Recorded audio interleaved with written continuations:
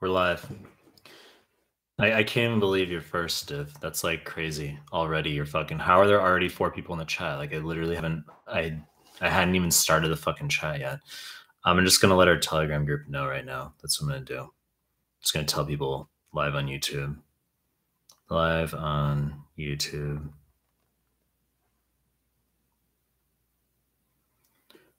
I don't know. Like, there's no like link. I don't think. Right. I've never like. In terms of what I see right now, there's no like link. But you could. I don't know. I let the Telegram group know. Right. Oh, the Telegram group know. So you guys kind of, yeah, you can just start some questions there in the chat. That's right. Yeah, just ask some questions. Div, what are you up to? Nakia, what are you up to? What are you up to? What's going on, Yusef? What's going on, Sabi? What's going on, Omar? What are you guys up to? Give the video a like. Give the video a like. What are you guys up to? What are you guys up to? Hey, thank you for the awesome content exam in 3 days. What to focus on the most? The NBMEs, like NBME 31 and high yield arrows. You should know high yield arrows, obviously. Don't go to the exam without knowing high yield arrows. The NBME 31. Listening to your micro PowerPoint. Yeah, I said that there were micro PowerPoints on my YouTube, like 45-minute. I don't know if some of you guys know this or not, but obviously I put out YouTube MCQs. I've got a playlist with PowerPoints that are like 45 minutes long for micro, like actual like long fucking PowerPoint presentations for micro. Ali Harby, hi Dr. Mike. How do you differentiate between cauda equina and conus medullaris? It's so funny that you asked me this question because I just did 3 hours of teaching before I started this live stream, and I was literally chatting with a student about how USMLE doesn't give a fuck about like if you were to Google image like cauda equina versus conus medullaris, and you get like a table that gives you like 10 ways to differentiate, right?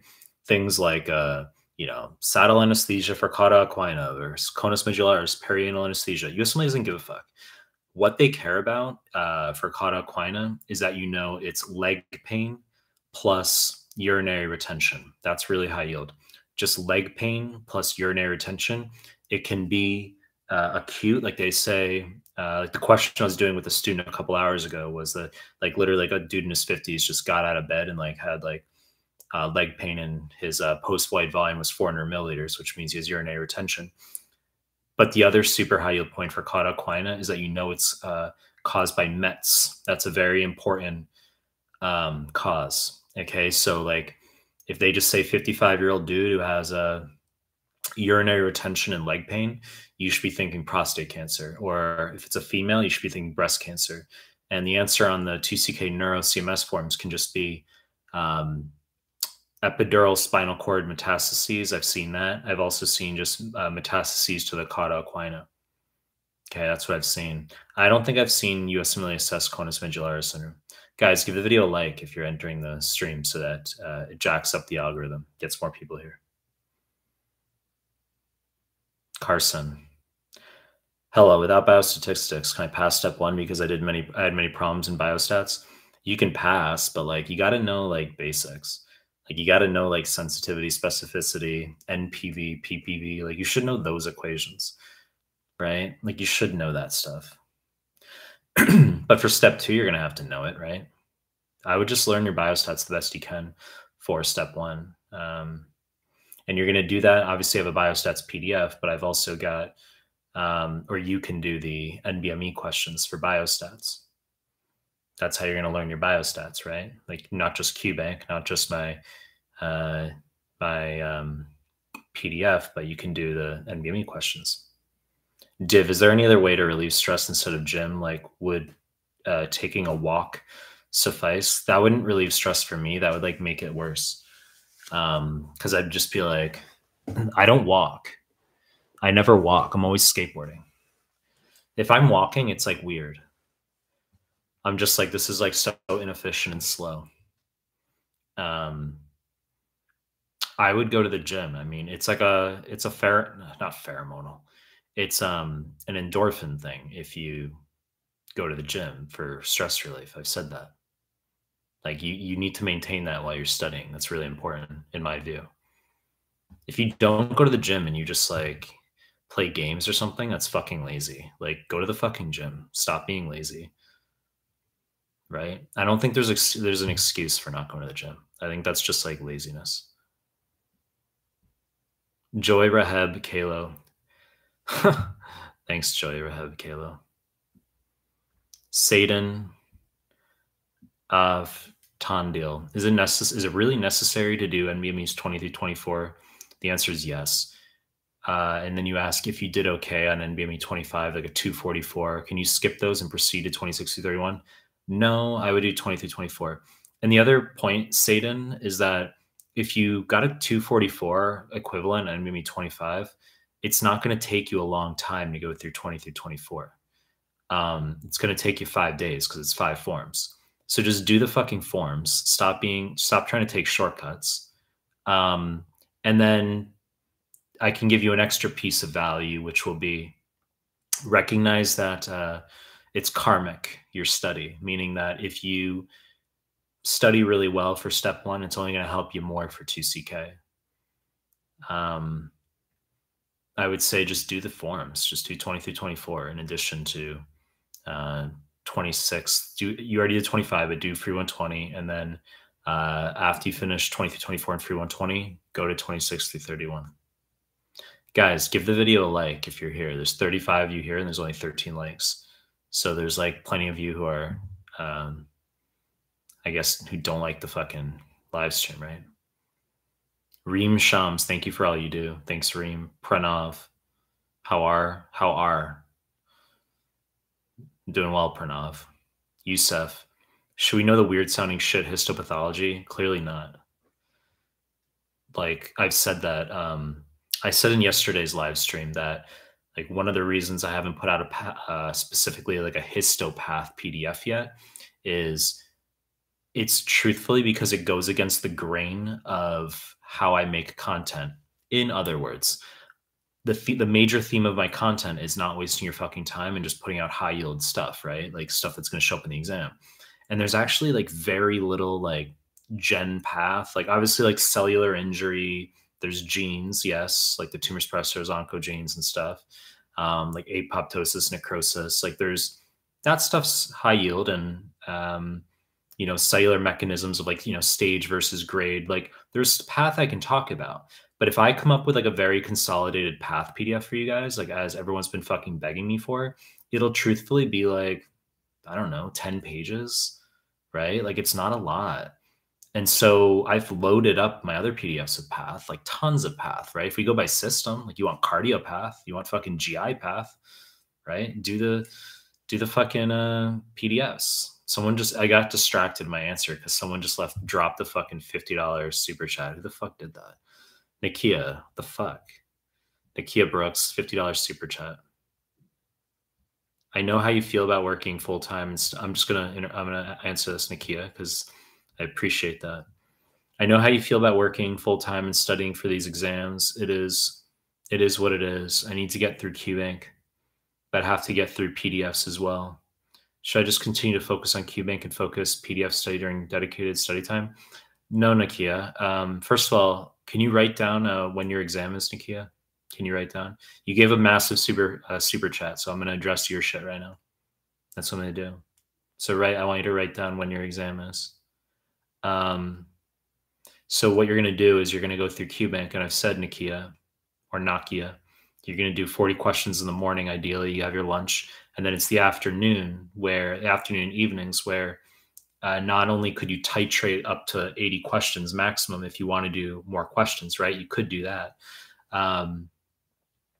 But you can do my PDFs and my YouTube MCQs in the afternoon/evenings. So Nakia, I want to know when your exam is. But the point is, during dedicated, when you're going through NBMEs 20 through 24, free 120, and then 25 through 31, obviously you can go through my PDFs. Like, sure, of course. But that time is going to be largely dedicated to the NBMEs. So I'm flattered if you are going to spend all your time, hardcore assiduously reading my PDFs during dedicated. I'm flattered, but you need to be going through the NBME exams during dedicated.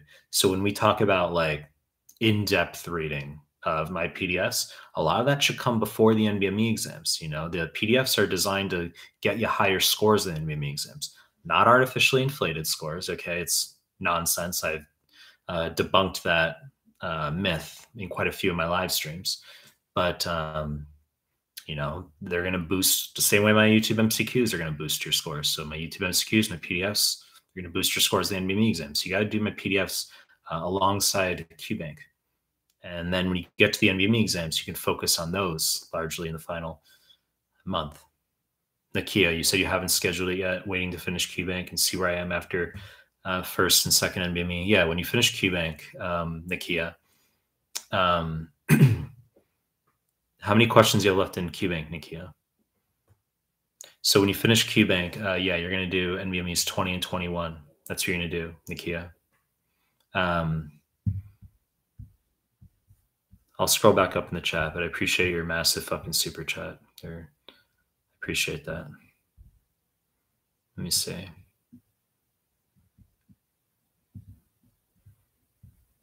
Let's see, where was I up top? Oh yeah, I was talking about the path PDF like before. Guys, if you're coming into the live stream, please give the video a like. And so when I was talking about the histopath, like it would be like 10 pages. Like it wouldn't be a lot. You know what's hilarious? I'm not joking right now, guys. I have a path PDF that I've written, like just sitting on my fucking desktop, my computer, that would like, if I just like launched it, you guys would be like stoked. And I just like haven't. Like I have literally like 15 pages of a path PDF on my fucking computer that like histo general path, like all the stuff I just talked about. And you say, why haven't you just like simply put it on your website or whatever? Don't fucking feel like it. But it literally, I could just launch that. It's because there's a difference between just putting something out, but putting it, publishing it at a higher level. There's things I could do to improve it further. So that's why. I'm not in a rush though. Pranav, AJ thinks, yeah, I'm doing well. Pranav, how to improve percentage in UWorld for step 2? Well, you're just I've said, guys, that when you're going through UWorld, step 1 or step 2, doesn't matter. And you're trying to get your percentages up. The first point is don't worry about your percentages. Okay. So if you're getting like 38%, you're getting 52%, whatever it is, don't worry about your percentages. You got to continue through the QBank. Don't lose momentum. Okay. So you got to keep momentum going through QBank. That's the most important thing. And then the second point is, okay, but really though, how do we increase our percentages in QBank? Right? What are we going to do? The answer is you are going to go through my PDFs, my YouTube MCQs. Okay. So for example, you're going through QBank and untimed tutor random, as I've said, is ideal. You do that in the morning, your 40 questions, and then you got to, boost your immuno because you suck jack fucking shit. You're getting all the immuno questions wrong in QBank. So you're going to do my immuno PDF in the afternoon. You're going to do my immuno YouTube MCQs. You're going to do the immuno playlist. That's what you're going to do. And that's going to improve your scores in the QBank, right? So you can use the afternoon, evenings for quote unquote subject specific prep. And you can just, while you're continuing to go through the YouTube, the fuck am I saying? Through UWorld or Amboss, untimed tutor random. That's what you're going to do. If you're in class, okay, you guys are like in first year med or something, and you've got like a renal quiz or a GI quiz in like 2 weeks, and you're worried about that, you're worried about passing, you can go through QBank in subject specific. It's just, I care more about your USMLE performances rather than classwork. Okay. So I just want you to do well in the USMLE, and that entails doing things in random mode, untimed tutor. But once again, if I'm meeting with a student who's, let's say, in first year or early in second year or something, and like their major concern is not just USMLE, but they want to like get through class, like they've had maybe like a fail in like class or something, that's like a salient focus of theirs as well. I can have them go through QBank in subject specific so that they can boost their class scores.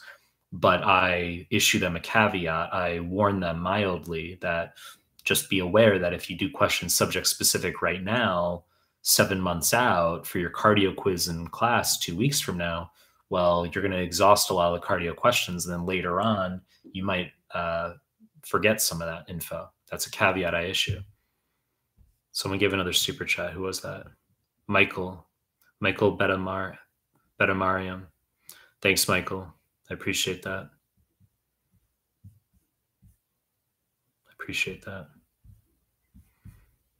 Scroll back up. If you guys drop a super chat, then I'll address your question faster. That's what it is. I don't have entitlement for that stuff, but I guess like if people do ask questions, that is a way to get attention, right? Like if you want your question fucking answered and you don't want to wait for me to scroll down through like 40 minutes of me talking, then yeah, that is a way to get your question fucking answered. Let's see. I'm just seeing where I fucking was. Ahmed Elliman. Ahmed, I recognize your name from like way back. I feel like you've been like, yeah, I recognize your name.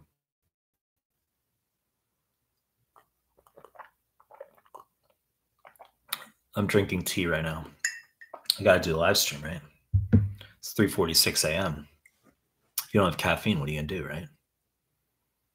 I could just go through it extra crackhead mode. I mean, isn't that what I usually do? Mustafa, can we omit stuff like biostats psych while doing random UWorld and studied alongside NBMEs? Absolutely not. That's a good question. And I say it's a good question because I've had occasional students do that where they like avoid doing certain subjects like biostats while they're going through QBank, and they're like, I'll just save it for later. It's not a good idea. The reason is because biostats, annoyingly, is like a subject that requires longitudinal study. Okay, it requires longitudinal study where you can't just like know zero in biostats and then like, within like 3 days, all of a sudden, all the equations super fucking well. And like, it doesn't really work like that. You kind of have to like sleep on it. You get questions wrong. And then like somehow just over time, over many months, you're going to do better on biostats by going through QBank over time. That's what you got to do. It's a longitudinal process. I've articulated that I tend to put biostats as the second day out, like a biostats review, as the second day out from people's real deal. Just as a formality that like in the morning, 2 days out, you can review biostats. Like I've said that, and then after 2 to 3 hours, like when you feel like you say, I don't need to review any more biostats, I feel good. Okay, it can turn into a custom study day for the rest of the day. And then the day before your exam, 1 day out, should be like a pretty relaxed study day overall. Very relaxed the day before.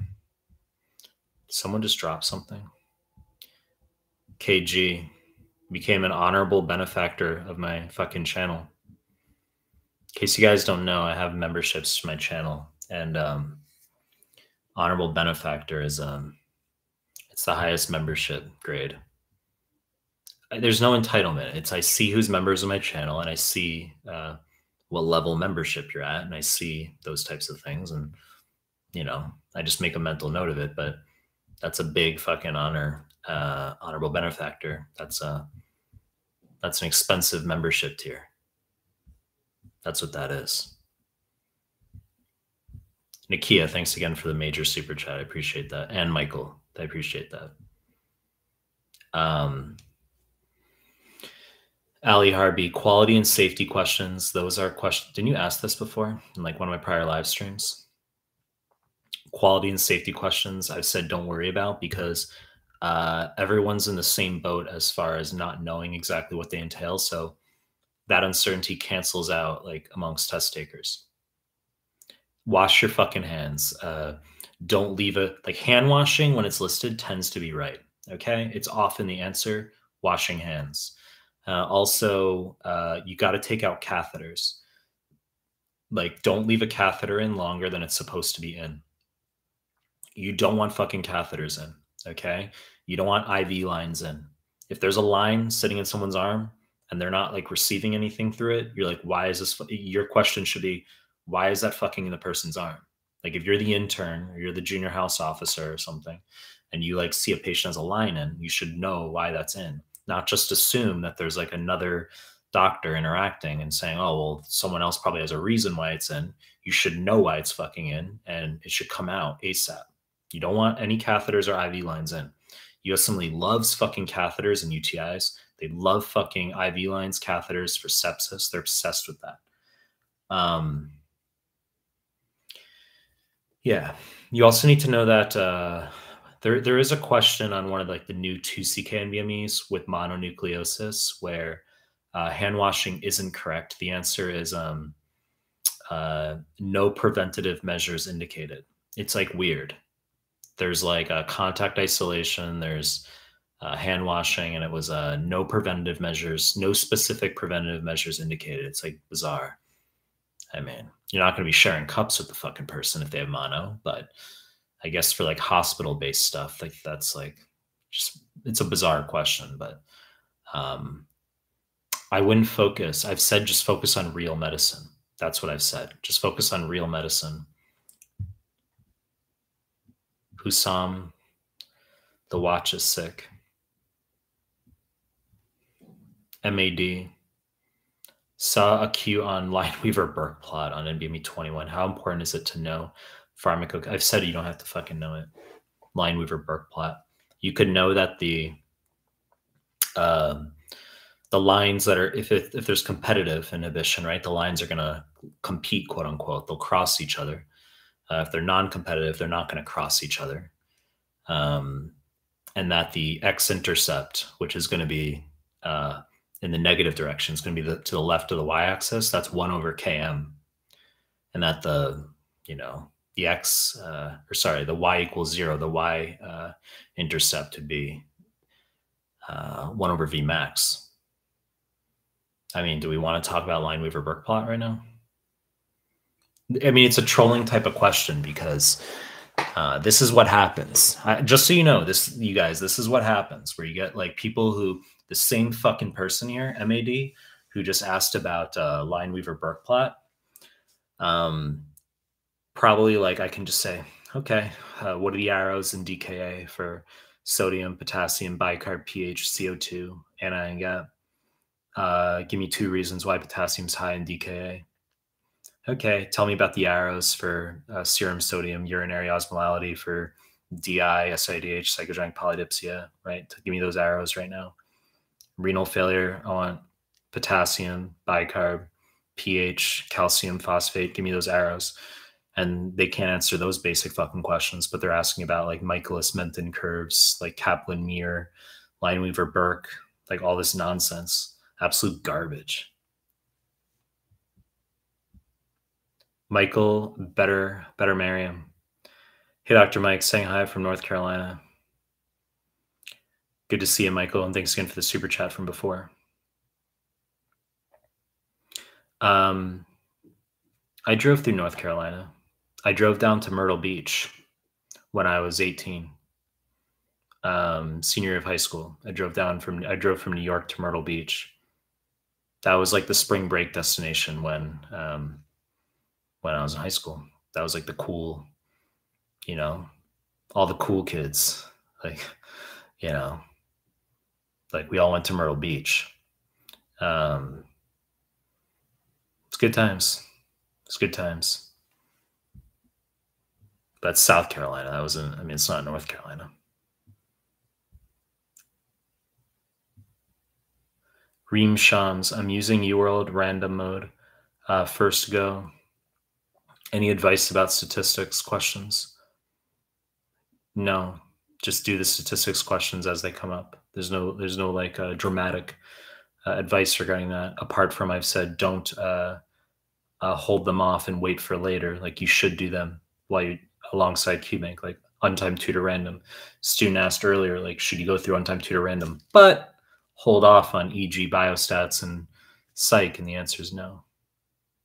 Nas AN, any tips or hacks on organizing NBMEs for review the final week?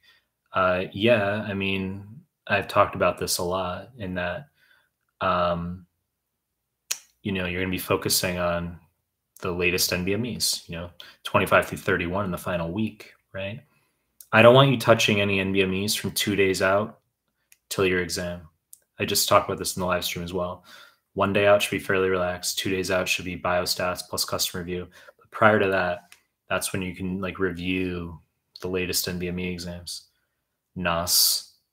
We were talking about, you asked about calisthenics 2 live streams ago. And I was saying how calisthenics are beta, and you were like, I disagree because I'm an ex-Marine. You're like, I have to disagree with you. I'm an ex-Marine.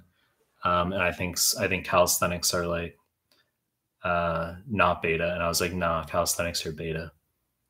There's like beta Japanese dudes in the gym I go to that like do calisthenics, right? They'll be doing like jumping jacks and shit while I'm like trying to lift. And it just like is annoying. It's like distracting. It's like, just fucking lift. Stop doing your fucking like jumping jacks. Carson. Rita Malik. I have like 2 weeks left till my step 1. And I'm revising your PDFs and not doing first aid. Is that okay? That is okay. I shouldn't do the entire first aid again, right? Question mark. That's right. Your PDFs seem more than enough. They are. Jay Vora. You look amazing today, Fire. Rita Malik. Also, I'm already done with all NVMEs, just left with free 120s and free 120s. You only have to do the new one. You don't have to do this, like the notion of doing the old free 120. I never have people do that. You can do it. I don't see a reason to have to do it. It's on the same spectrum as saying, like, should you do NVMe 19 or 18? Why 20? Why start with 20? Right? For NVMe or for step 2, why do 6 through 14? Why not start with 4? There is no NVMe 5, by the way, for step 2. It's like, why not do NVMe 4 offline? You could. I just don't see you have to.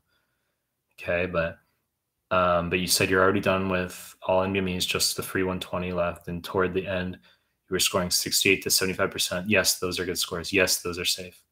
But you should convert to 3-digit scores anyway. I've said I want 205, 210 plus. I'm just like OCD/neurotic. It's like a Fahrenheit Celsius conversion.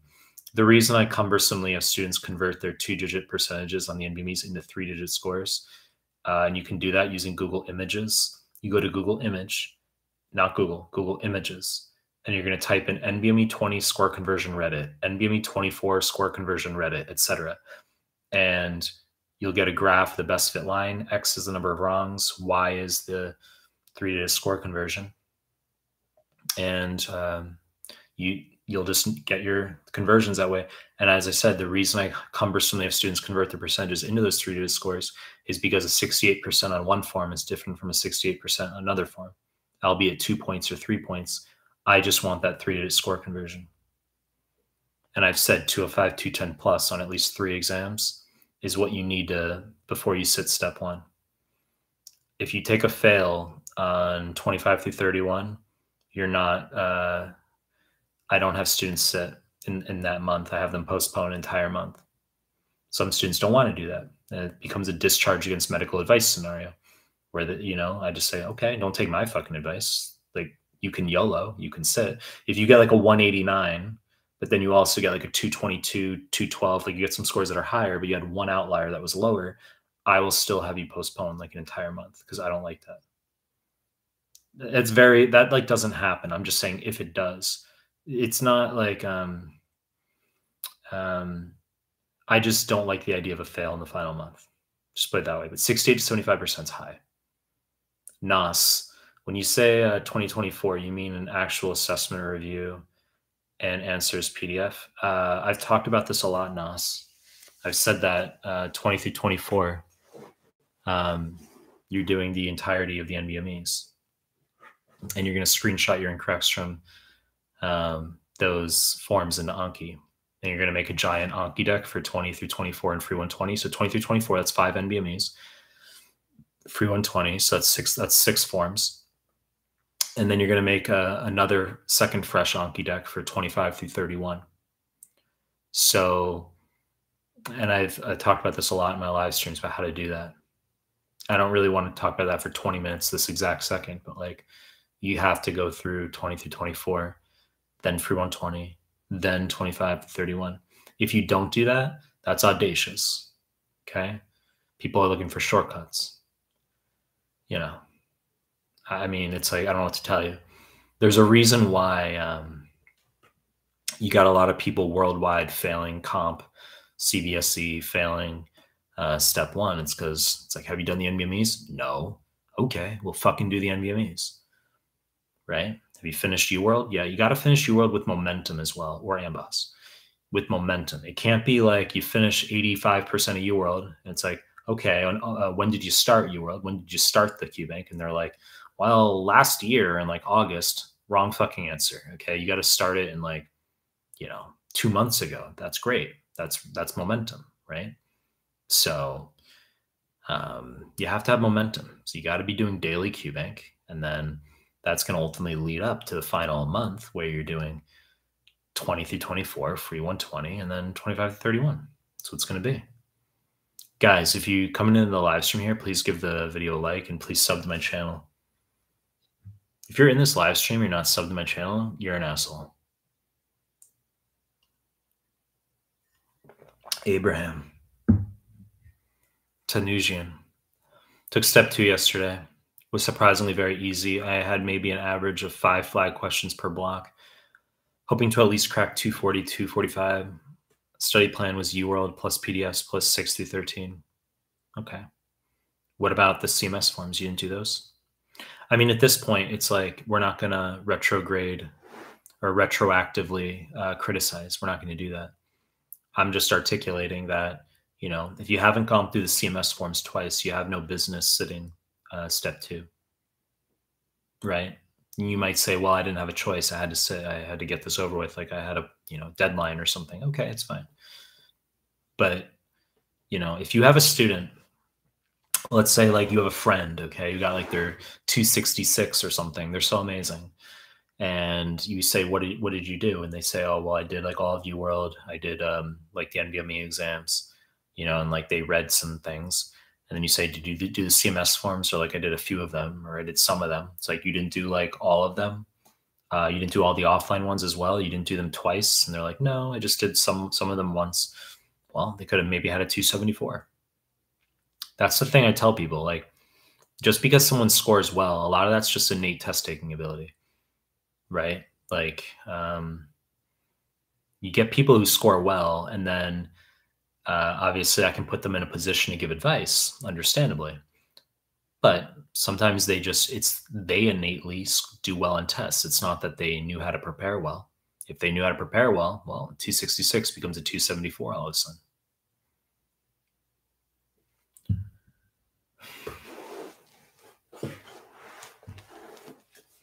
Did you drop another fucking $50 super chat, Nikia? Or did I hallucinate that? No. No, I'm just like hallucinating that. Okay, Abraham, Patrick, France. NBME's 1 to 14 are for step 2, and NBME's 15 to 31 are for step 1. Is that correct? No, that's not correct. You're going to do 6 through 14 for step 2, and you're going to do 20 through 31 for step 1. Yes, there's earlier forms, but in terms of the ones you do, that's what you should do. Omar Gaber. I think people saying your files inflate scores since there are difficult experimental questions that normally I only expose to them when I do the real NBME questions, e.g. VDJ recombination question, maybe 25 thoughts. I don't really give a fuck if people think that my PDFs artificially inflate their scores and then they don't use my PDFs. I don't give a fuck. Like if somebody doesn't want to use my PDFs because they have something, I think that is a pretext. I think that's pretextual, actually. I think it's an excuse. I think you just get some people who require more social proof before they're willing to like do new things. I think that's what humans are weird that way. Like in that they will, instead of just saying like, I will only take advice if the person has like 100,000 subs or something. Like instead of like maybe it's not conscious for them. That's like the thing. So they'll have like a pretext or an excuse that they're like, I don't want to use that resource because it will artificially inflate my scores, and they like just parrot that myth around without even looking into the resource themselves, right? That's what it is. It's not like a big deal. That's how that's understandable. Like brand matters. Like, right? Like if FA being around for fucking like 25 years fucking matters. So it's like the notion of when I say like FA era is over because it's no longer numerical step one, and then people are very like, apprehensive at that notion that like, you're serious? Like I shouldn't look at FA? Like you're serious? Like, well, I mean, that's well deserved on FA's end because they have that people want to use their resource because they've had 25 fucking years of social proof. Like it makes fucking sense. It's not like so I don't have entitlement that, I can just come around, for like 2 years, 3 years, and then people are going to just like genuflect to my resources enthusiastically. Like I don't have that entitlement, but simultaneously, I don't give a fuck if someone, uh, you know, is antipathetic or doesn't have an interest in using the resources. I don't give a fuck. They don't artificially inflate your scores. If you're going through the right content, your scores should go up. That's just how it works. Right? It's like, what do you want me to tell you? People don't complain that UWorld or Amboss artificially inflate their scores. Where the fuck do you think they get their questions from? It's the NBME exams. Someone just today in the Telegram group, posted a question from NBME 2 offline for step 1 about eosinophils releasing major basic protein causing epithelial damage and asthma. That was a UWorld question where like 21% got it right or something. And right, so there were screenshots from the UWorld question, and there was a screenshot from NBME 2 offline, like NBME 2 from like year 2000. Well, people don't complain that UWorld's artificially inflating their scores, do they? No, they don't. But they'll complain that my PDFs artificially inflate their scores because, as I told you, it's pretextual. It's not the actual reason they don't want to use the resources. They'll just see a video of mine. They don't like me or something, and they're like, that's why. Mad, no. Step 1 has NBMEs 1 through 31. Step 2 only 14. You're responding you're not asking me a question. You're responding to someone else in the chat. Jacob, the whole score inflation thing is crazy because it's literally what shows up on USMLE. Yes. Nakia, I haven't scheduled it. Waiting to finish QBank. Yeah. Toby, hello, doctor. I love your content. You're awesome. Now to my question: how much I need to search different resources to know some obscure shit drugs no one's ever heard of? Why would you want to do that? Toby, why would you want to do that? You should know the drugs that show up on the NBME exams. I cover the high yield drugs in my farm modules. They're free. And my YouTube MCQs, my farm playlist, that's free. I have Farm Anki, they're paid, but free farm modules, free YouTube MCQs. And then you'll do the NBME exams. You'll see drugs show up. Like bortezomib, it's asked twice, right? Like that's you can know that. So different, and I talk about that. It's literally the first fucking page of my immuno PDF. Right? People get wrong.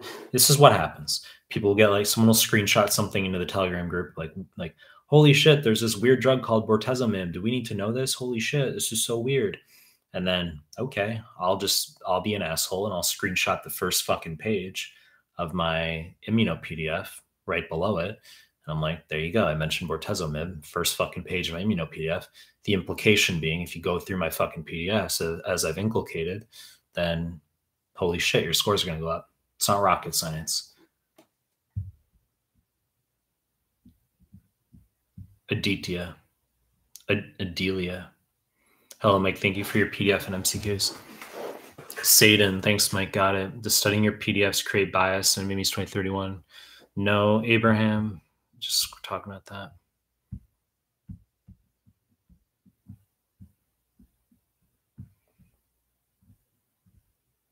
Carson, we are waiting for you each day, my inspiration. Muskin MG, not scoring well in UWorld. I got stuck with embryo. I get stuck with embryo and physio questions, how to improve that. You just got to continue through QBank. I'm not making a high yield embryo PDF because it's nonsense. I've talked about before how all the embryo for like step 1 that you need to know could be fit on, I could fit that on like one page. Pretty much like 3 out of 4, like 75% of the time, neural crest will be the answer. Then you got to know an answer. Like there's a question where they just say like, I think it's like tracheoesophageal fistula or something. Like they ask about the lining of the esophagus. That's endoderm. You need to know that thyroglossal duct cyst. The answer is endodermiform cecum. That's on one of the NBMEs. You need to know craniopharyngioma. That's just Rathke pouch. That's roof of primitive pharynx. Okay, so I mean, obviously Hirschsprung neural crest as well. Heart lung fistulae neural crest. DeGeorge neural crest. Fetal alcohol syndrome neural crest. Okay, so it's like that's it. And obviously, actually, what's funny, the highest yield being a third and fourth pharyngeal pouches for DeGeorge, right? I mean, well, not just DeGeorge, but if they give you like a parathyroid adenoma, that's like of the, like of the superior left parathyroid or something, you say, the answer will be fourth pharyngeal pouch. Or if there's like, an adenoma of the, right inferior parathyroid, you'd say, well, that's third pharyngeal pouch.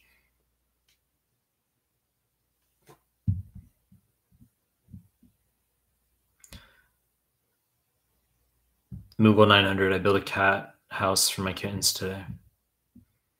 Aisha Salim, any tips for someone who just started studying for step 1 in IMG?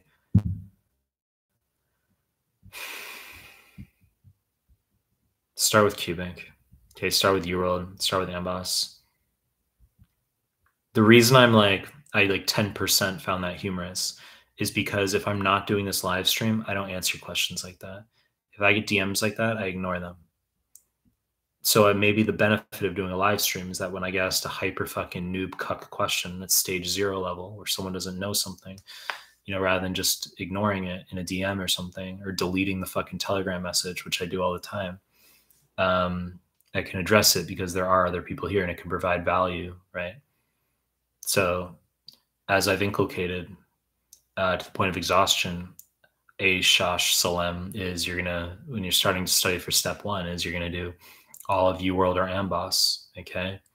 And you're going to go through untimed tutor random 40 questions per day in the morning, take lunch. The afternoon, you can titrate up to 80 questions. And then, or if you don't want to do more questions in the afternoon phase, so the morning phase is always your 40 untimed tutor random, 4 blocks of 10. The afternoon phase, if you don't want to titrate up to 80, you can do my PDFs on a given day. You can do my YouTube MCQs on a given day, but you need to get through a tetrad. So QBank number 1, number 2, my PDFs number 3, the YouTube MCQs, colloquially audio QBank as I refer to it, number 4, the NBME exams. But the NBMEs are going to come late. Okay, you're not going to touch an NBME until you finish all of QBank first. So starting to study for step 1, just start right away with questions. Okay, that's what you're going to do. Gabitia Flores. Gabitia Flores. Do you recommend doing UWorld plus Amboss QBank to get 260 plus besides the CMS forms twice? The answer is no. It's too much. You're not going to want to do that either. You're going to do UWorld. I'll tell you what we can do. Okay. But like, let's say we were meeting over Skype and you're hyper gunner and you're like, I want a 260, 270, 280, whatever. Okay. And you're like, no, but really I could do both QBanks. Like, should I? I'll tell you what I would have you do. I'd have you go through all of Amboss or UWorld, not both. Then I would have you do a first pass of all the CMS forms as I've talked about. Then I would have you sit NBME 6 through 8 and we'd see how you go on 6 through 8. Then I would have you do a double pass of all the CMS forms. Then I'd have you sit for 120. Then I'd have you sit 9 and 10. And you're literally about to sit step 2 now because you're just going to go 9 to 14 and sit. And if your 9 and 10 scores are like 240 or something, but you're like, I want the 260, I say, we can add another month and a half. We can add 2 months if you want. We can do it if you want to do all of Amboss now. And you're gonna be like, I don't want to fucking do that. I'm like, exactly. Okay. You're not going to want to do a second QBank now. But if we get to 9 and 10 and you're already getting like 260, you're like, well, this is good. I'm like, exactly. You can just sit the fucking exam now, right? You're just going to go 11 through 14 sit. But we can, if we were to entertain the notion of doing a second QBank, Amboss plus UWorld, the combination of the two, that wouldn't come prior to the first pass of the CMS forms. It would come only when you're already very late and you just finished 9 and 10, you got your scores back, you don't like them. And rather than just doing 11 through 14, you sit, I would just have you do the second Q bank then. It's very rare that that would happen. It's like, it's only if someone's like really not performing well, like genuinely, like they're borderline pass, or I mean, most of the students I interact with are just trying to pass, right? Good beat to you. Thanks, Mike. Channel or Chanel. Hi, sir. Div asks why the lamp is not changing colors. There. Is that better, Div? Content with that?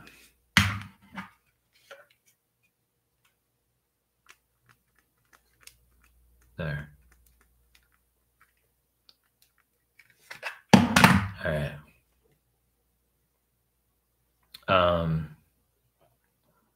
Fariha Fatima, tips to tackle drug ad questions and research abstract questions. I've made videos on this, but I would say that what you're going to do is you're going to flag those questions on your real deal. So, for example, you're going through the real USMLE, you're in a block, and you get a drug ad question that's, let's say, like a 3-part question where it's like a little mini research article. Holy shit! And you don't know how much time to dedicate to answering it, but it's like a 3-part question, right? Like one of those questions where when you answer the first one, you can't change your answer going back, like one of those things. Like either a set, or it can be, as I said, a little like research article / abstract question.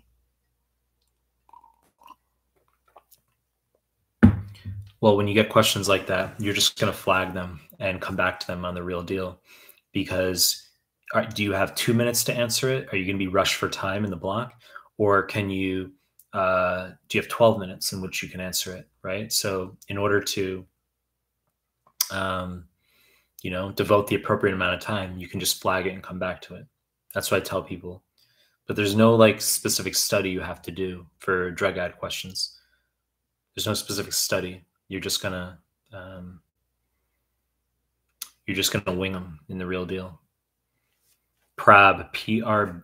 Are you a doctor? Double question mark. The answer is yes. I graduated med school, but I don't practice. I do USMLE stuff. People are like very like astonished by that. Like the notion that someone would graduate med school and like want to do like, you know, other things. That's like radical to people, right? That like you should graduate med school and like you have to go on to like, you know, sit in a fucking office and interact with patients, or like you have to like go on to like sit in a fucking dark room and look at like chest x-rays, or that you have to fucking like go on to like, you know, perform like you know, knee surgery or something. Like people have different niches and interests. So you can get a medical degree, you could go into law, you go into medical law if you wanted to, go to law school after, right?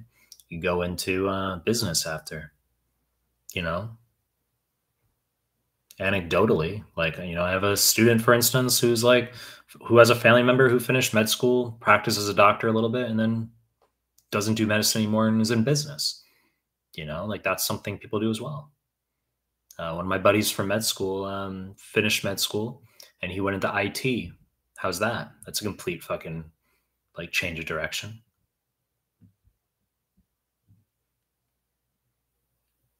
Moogle 900, we call him the legendary Doc Mike. He does not practice though. Anonymous T, do you recommend redoing UWorld incorrects for step 2? Only if you're doing very poorly. Like if you were to sit NBMEs 9 and 10, as I said, so you're going to finish all UWorld or AMBOSS.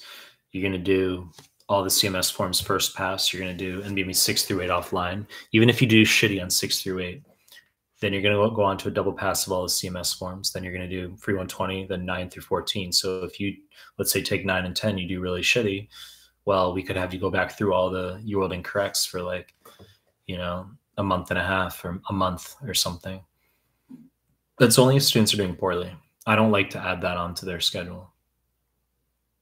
It's usually a no that I have people do UWorld incorrects, but it's the same for step 1. Like I don't have people do UWorld incorrects unless they are failing the NBME exams, right? I don't have them do that.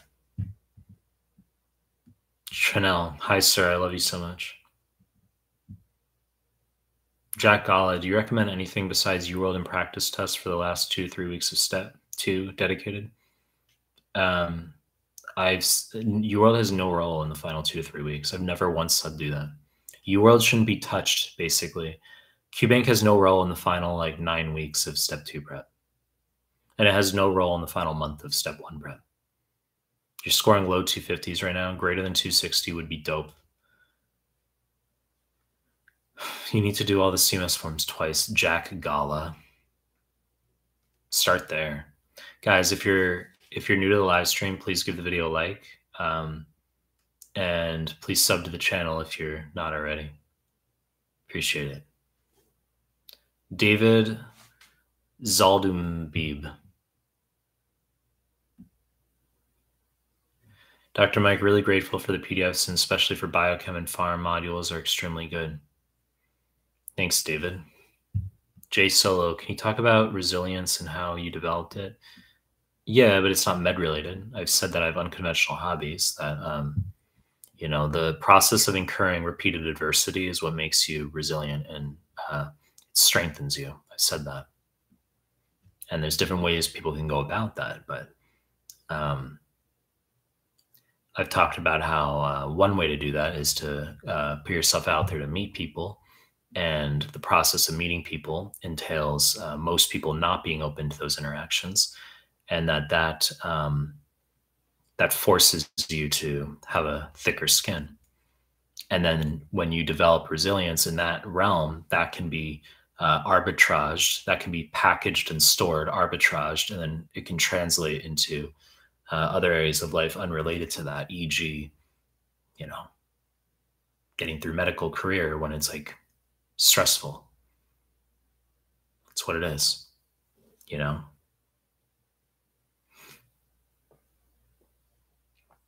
Ron Serrero, ha ha ha, beta Japanese. It's true though. I mean, Japanese dudes are extremely fucking beta. It's nothing negative. It's just it's just my observation. You know, they're like women, very feminine. I just don't fit into that well. That's the thing. Like women in Japan fucking beta dudes. They you know, some of these Japanese dudes, you know, they'll wear blush, you know, they're real, or you know, they're real fucking feminine, you know. Granted, it's if I do my eyebrows or something, but it's in Asia, that's not weird, but I'm not a feminine fucking dude. So in Japan, it's sort of you know, you get some beta fucking Japanese dudes, and they can generate efficacy in terms of their dating outcomes, but it's that's as Japanese women feminine fucking dudes, most of them. There's obviously a niche, you know. Occasionally there's obviously there's going to be some females who prefer dudes who are more you know, actual dudes, but you get a lot of women who are into feminine fucking dudes who do their jumping jacks at the gym while I'm trying to lift or something. LC, more or less. I know you've talked about this before, but you think one should only focus on reviewing NBMEs the couple of weeks before? I have said that, yes.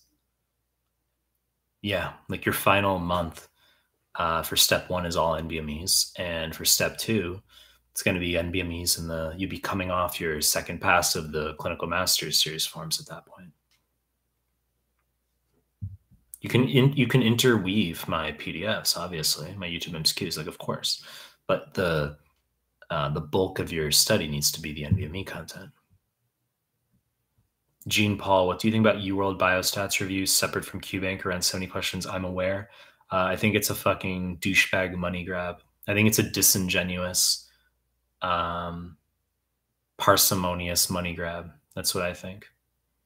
It's I have an idea. Rather than creating a 4,100 question superfluous bullshit QBank, and then just, you know, extracting 70 biostats questions or whatever it is from the QBank and charging people extra, how about you just not take those questions out of the QBank to begin with and just give people the comprehensive representation of biostats that they pay like $600 for their subscription to your fucking QBank. So I see that as like a disingenuous money grab. I don't like that. I don't like people who are disingenuous. Obviously it's business and like they have branding and like, you know, someone up top is like, you know, probably you know, an agent at business, like good at business, and you know, they make cash that way. That's fine. Like people have their prerogatives. Like there's, but I just think it's a disingenuous money grab. I don't like that. Like they can go fuck themselves, is my view. Ali H, you rock, brother. This is such an inspiration. Doc Monopoly, why is NBME 25 viewed as the hardest and most scores are below average for it? Is it high yield? I have a month left.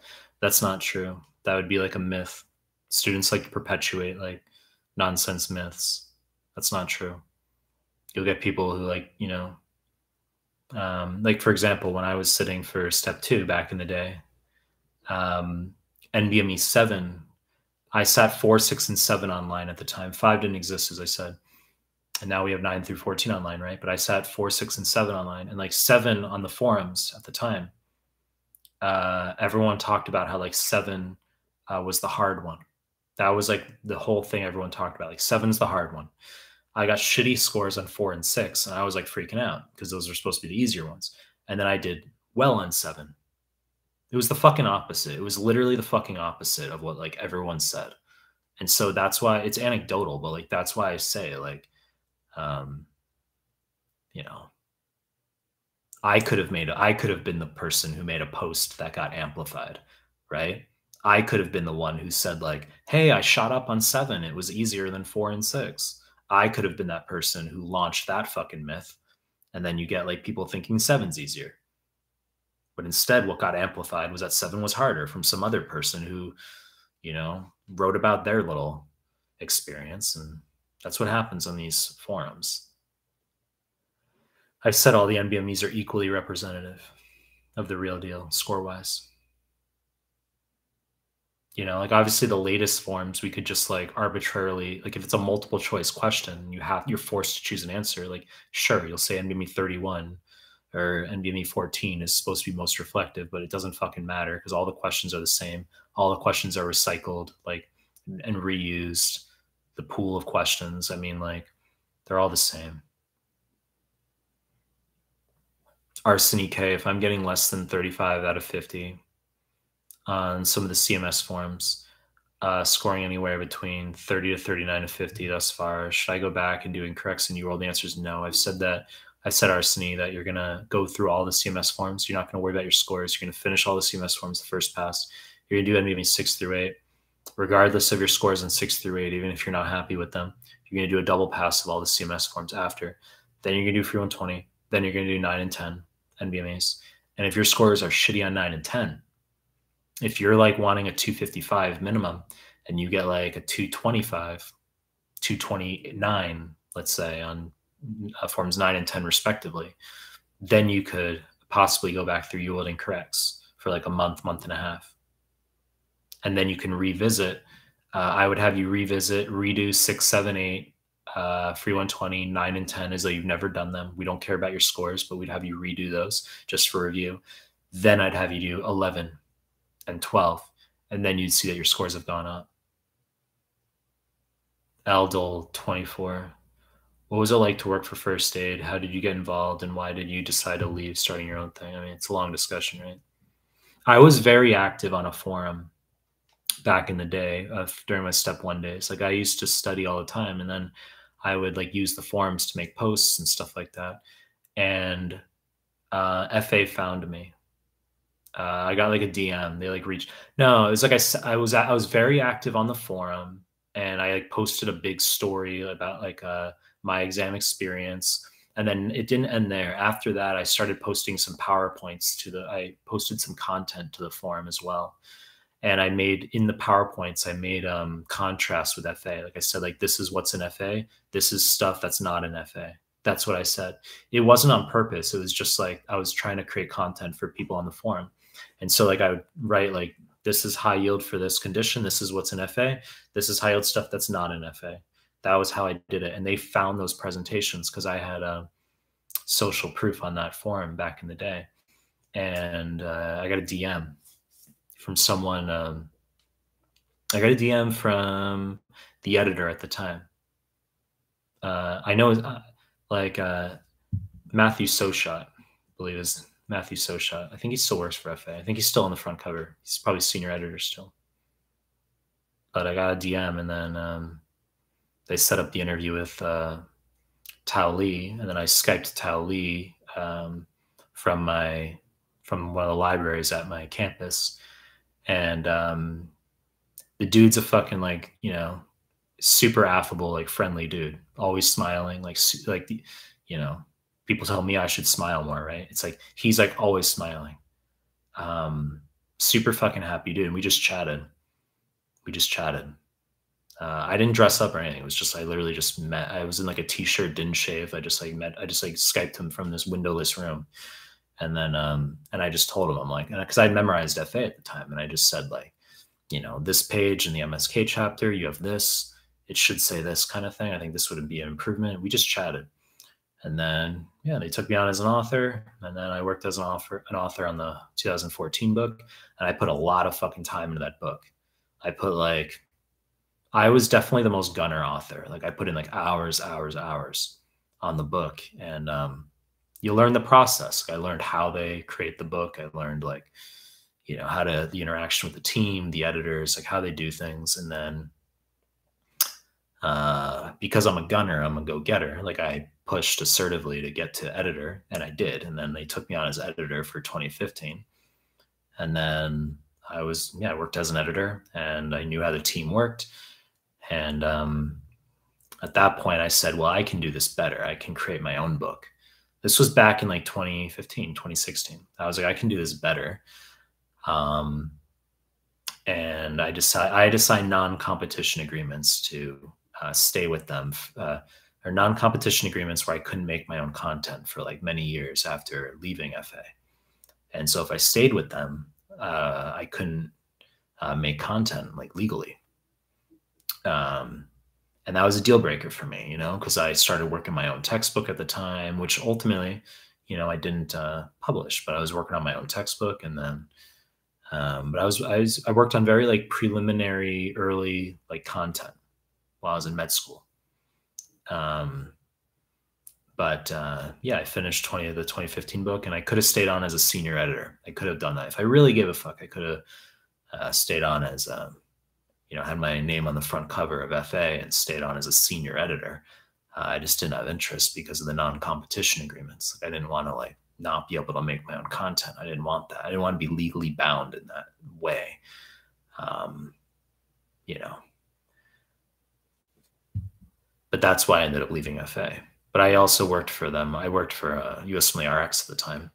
I was an editor for USMLE RX.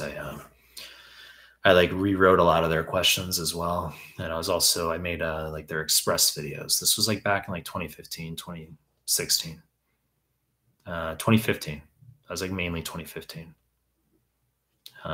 So I worked with them on a variety of projects, you know. I saw how like things work, and so that was good experience, you know. But Aldol 24, what was it? I just fucking read that. Daniel Mwambi, you say you're subbed to my channel. I appreciate it. Or if you just subbed. Guys, if you're here, give the video a like. And if you're not subbed, please sub to the channel. Ali H, shout out to Nakia Brooks for all the donations. I agree with that. Amar Saad, is it necessary to read NBMEs 1 through 20? The answer is not 1 through 19. You don't have to. Just 20 through 24, free 120, and then 25 through 31.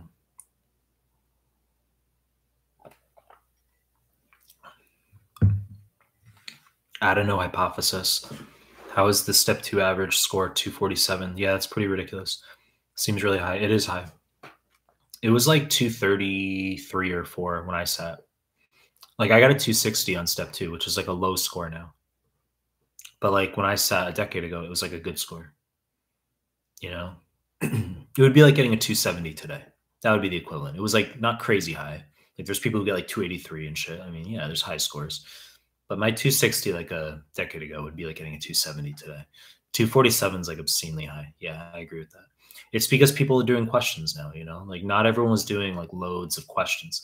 Like even I underprepared for step 2. I didn't do enough questions. And also it's a long fucking discussion, but I sat step 2 before I had my peds and obs-gyn rotations because I was in school in Australia, and I finished med school on peds and obs and gyn, and I wasn't willing to wait until I finished med school to sit step 2, and I was like, fuck this. So I literally prepped for peds and obs gyn and sat step 2 before I even had my peds and obs gyn rotation or anything. It was just like, you know. But the average is very fucking high for step 2. It's true. I agree with that. Doc monopoly. But what if you only have 5 weeks to study for step 2 CK? Should I prioritize going twice through the CMS forms? Or should I do one pass and UWorld included? Well, you should be finishing all of UWorld. If you can postpone, I would, Doc monopoly. Because you need to finish you need to finish all of QBank and 2 passes of the CMS forms in 6 through 8, free 129 through 14. You should do all that. You got to do all that. So if you can move your exam, I would, because you'll just score higher on 2CK. If you can't move your exam, if you're literally unable to, then the priority is just, it's not UWorld. It's going to be the CMS forms and the NBME 6 through 14, free 120. Ali H, what percentage would you recommend on UWorld for step 2 before even considering NBMEs, even exams, assuming no graduation limitations? Well, I don't care about your percentage in UWorld, because regardless of how shitty or well you're scoring, you're still gonna, I'm still gonna have you do the NBMEs after. It's a matter of like, if you take NBMEs 2021 after UWorld, or you take NBME, you finish the CMS forms, you do 6, 7, 8. Step 2 is different, but for step, no, you're asking about step 2. The point is, Ali H, I don't give a fuck what your UWorld percentages are, okay? You're going to just do the NBME forms. That's what it is.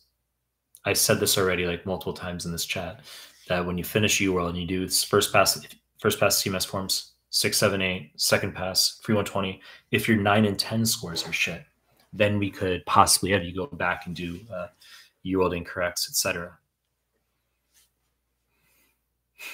For step 1, I mean, you're going to sit NBMEs 20 and 21 after UWorld, and if your scores are really bad, as in 189 or lower, 3-digit equivalent, then we'll have you go back to UWorld incorrects. Arseny, in reference to my previous questions, I'm also trying to get this step 2 CK exam done before September 26 applications due.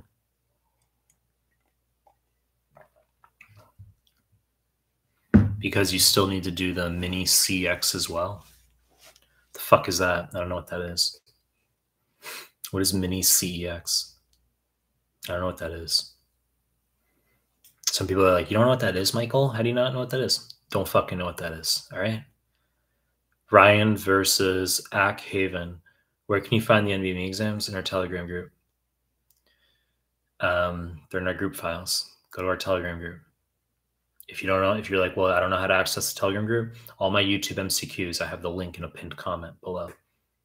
Okay, I'm not asking you to leave the fucking live stream. Open up like a new tab or something, and then just click on the link below, you know, in my pinned comments, and that's how you access the Telegram group. And also on my site, you can go to my actual Mehlmanmedical.com. You go to the subscribe tab, and that will have a link to our Telegram group as well. I stopped having people fill out this form where I take their contact information, because there's just, it's reached a point where there's too many people who fill out shit now. I have literally like 100 fucking emails, people who want to join the Telegram group. I haven't like looked at the emails yet. It's gotten to that point. So I just had to put the link directly on my fucking site, say this is our Telegram group, because I can't fucking handle the emails. And I'm not going to have someone else do it. I'm not going to have like someone take all the fucking, you know, could hire a fucking secretary to sit and take all the fucking like numbers down and like be like, here's your link to the Telegram group. Someone says, "Why don't you have like an AI bot to it or something?" Not really that fucking simple. Okay.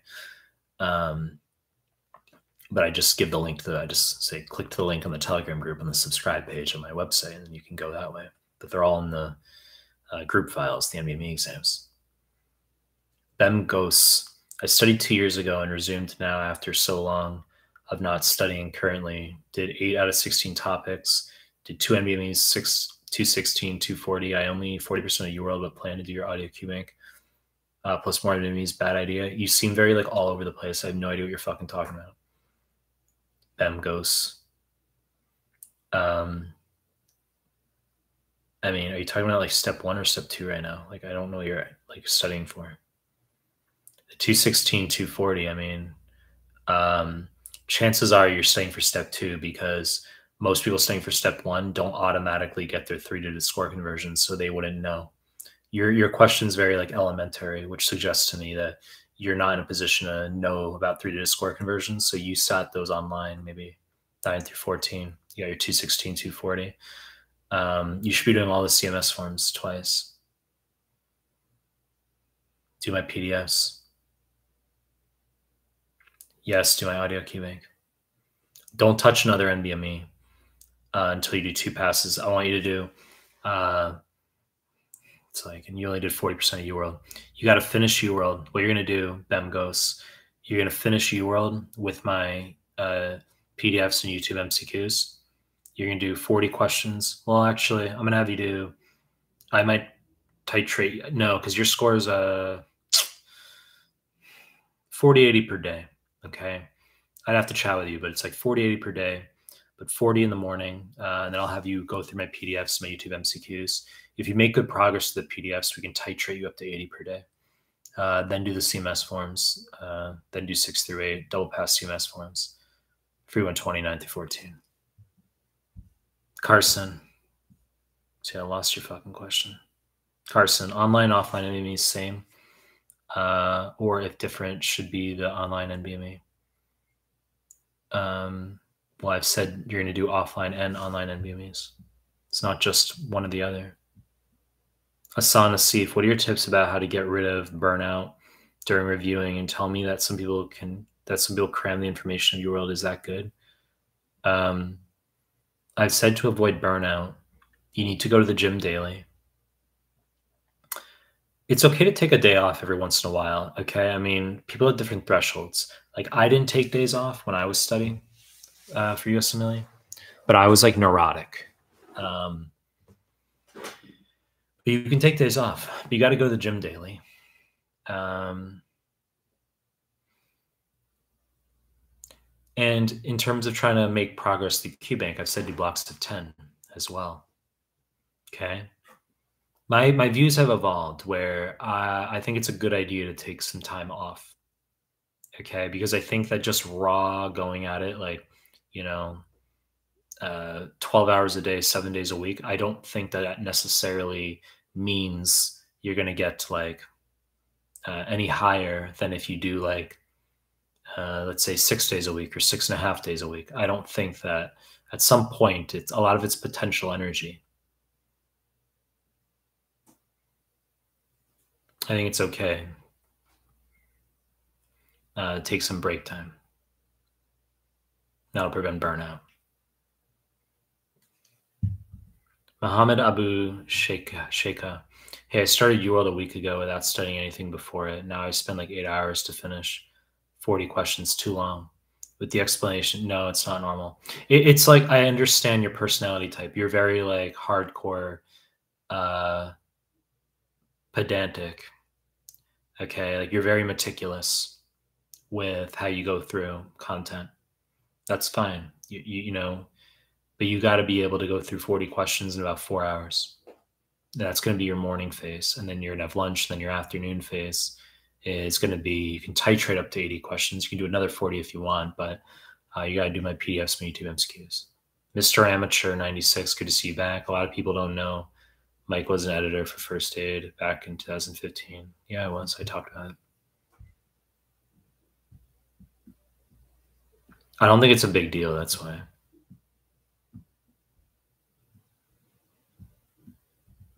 I don't think it's a big deal at this point for me.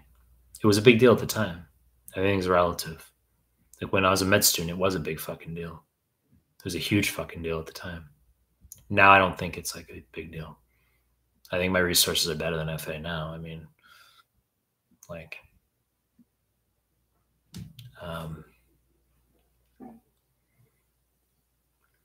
Ethiopia Cram, I am repeat test taker. My only, your only NBME left is 31. I got 73%. Other repeat NBMEs at 83%, 76%. I saw a Reddit comment saying NBME 31 is easy. So I am scared, exclamation point. Don't know what to fucking tell you. Like, what are you asking me right now? You're just you're just writing a paragraph telling me you're scared. People DM me with this stuff too. Like, how do I respond to that? I don't respond to that if it's a DM, right? Then the person will like unfollow or something. It's like, good, fucking unfollow, right? When you're not a content creator, you think that people who don't respond, you think people who are content creators have like an ego and that's why they like don't respond or something. It's not the case. Like people who have massive fucking followings, you got to have some fucking empathy. And I'm not big. That's how I've learned some empathy even early. Cause I'm like, I'm not big. I don't have fucking like 300K fucking subs. I'm not big, but it's already fucking overwhelming in terms of the number of like people who reach out to me with the same dumb questions. So it's taught me empathy where I'm just like, damn, if someone's got like fucking like 2 million subs, you got to realize like it's not that they have a fucking ego and they're ignoring you on purpose. It's that there's 200 fucking people who message them saying the same fucking shit. Like you helped me so much or whatever. And then you issue like your little fucking mousy question about like with your scores and how you're scared. And then the person doesn't respond. And then you're all like butthurt and think that they're like hubristic and egotistical. And then you're like, well, I'm going to unfollow. Good, fucking unfollow.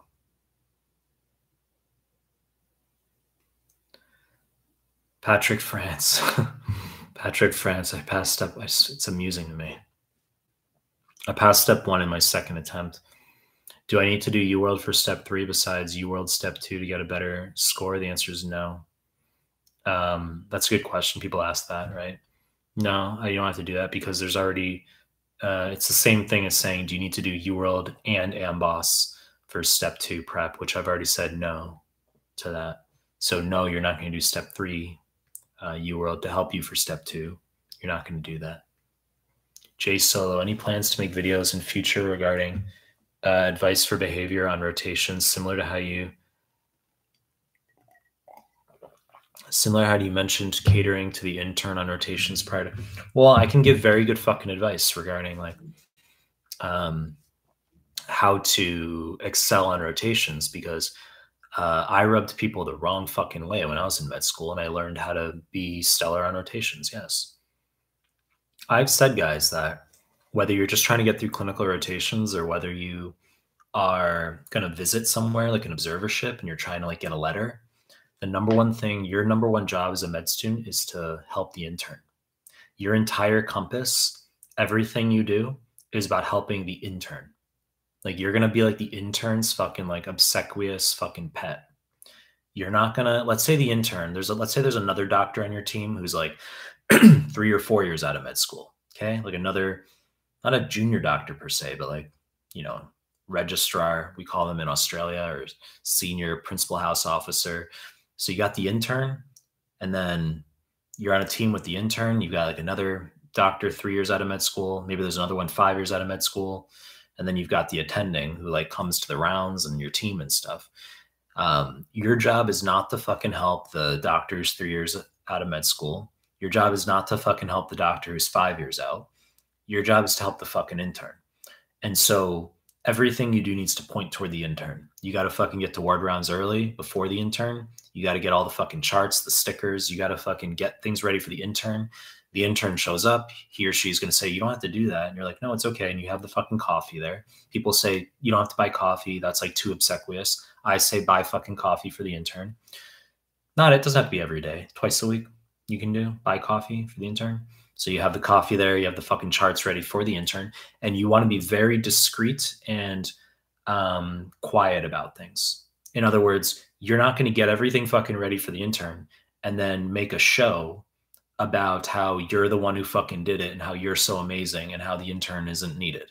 That's not what you're going to fucking do. You're going to do that stuff. You're going to shut the fuck up and you're going to like sit in your little corner or look down and you're not going to say jack fucking shit.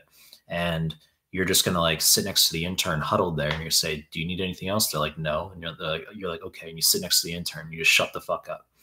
Okay. And then person who's 3 years out of med school, 5 years out of med school, if they need help, they don't need your help as a fucking med student. Okay. They're going to be talking to the intern who's an actual doctor who like has a better understanding of things.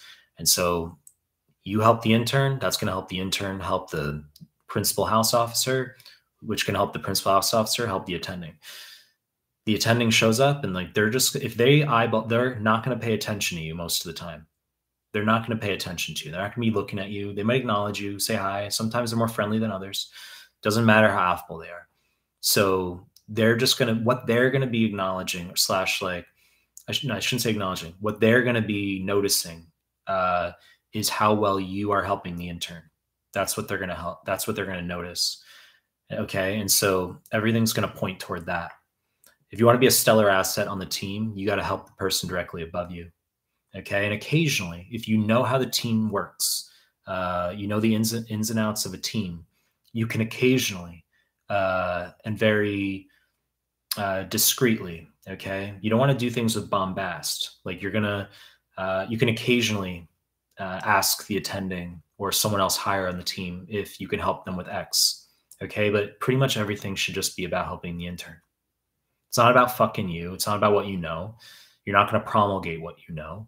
And if the attending asks questions to the intern or asks questions to a junior doctor and they don't know the answer, you're not going to insert yourself with your fucking USMLE knowledge. You're just going to shut the fuck up. It's not about you. Okay. And if they do put you on this, if the intern, they ask the intern didn't know the answer. And then they ask you and you know the answer, you're going to be very fucking calm about things. Okay. You are just going to, you know, quietly just, you can give an answer and you can say, well, as you know, the intern name is John. You can just say, well, as John was saying, you know, he mentioned X, Y, Z, which is true. And I was thinking, going off of what John just said, we were thinking that this could also be the case, which is the fucking answer. That's how you like insert your knowledge sometimes. Okay. So there's a way of doing things. It's not about what you know. It's about like how you come off and about being a team player. That's what they fucking look for. And I've said in the personal statement, it's going to be the same thing. In the personal statement for your application, you're not going to be talking yourself up. It's not about you. It's not about like you saying all the research you did that was amazing, or like how you led you know, some project, and you know, it's going to be about adversity and about how you're a team player and how you have humility because of certain things that have happened in your life. That's the story you need to weave. Mohammed Abadi. Some MDME questions are so fucking weird. A question today about nitrogen for a pilot who didn't eat for weeks. I mean, what the fuck? Oh, you're talking about nitrogen balance. That's like an easy question. It's just negative nitrogen balance. If you haven't eaten for weeks, you have a negative protein balance, just negative nitrogen balance.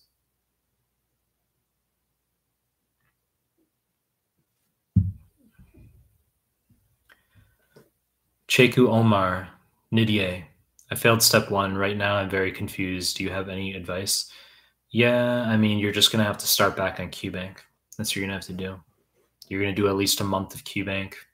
Maybe if you had done like UWorld, for instance, we'll switch you over to Amboss. You'll do Amboss now, maybe instead of UWorld. It's a long discussion, okay? But you're going to be on QBank for at least like 1 to 2 months before we touch the NBMEs again. And you have to go through my PDFs. You got to go through my PDFs.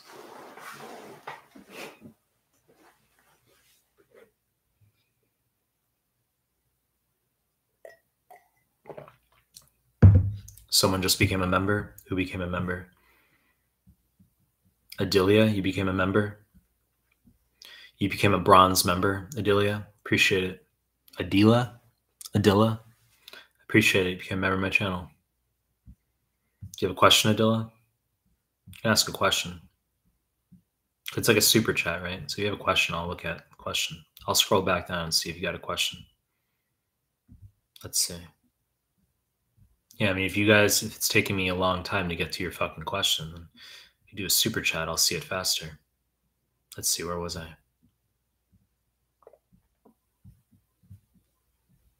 Vikram Puni, I've been hearing lately there's about 4 to 5 questions per block on step 2 that are like ethics, quality improvement, thoughts. I don't really give a fuck. I have a communication ethics PDF, obviously, but like, it's not a big deal. I'd say just focus on like real medicine. Obviously, the communication ethics PDF is there. If you're like neurotic about it, you want extra practice. Like, it's an excellent PDF. It's there, but like, you know, the quality, safety, control, all that stuff. I already talked about that in this live stream. That like a lot of that stuff is just going to be, you know, intuition. Let's scroll down and see if Adila. No, you didn't ask anything, Adila.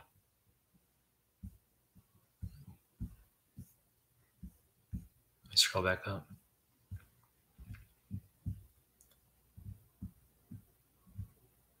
Barath DSK. What's going through my mind right now is it's 4:56 a.m. I've got like half a tea. I could pump it's not half a tea. Third of a tea. Could drink some extra caffeine. I should, right? So, I mean, when am I going to go to bed? 9 a.m.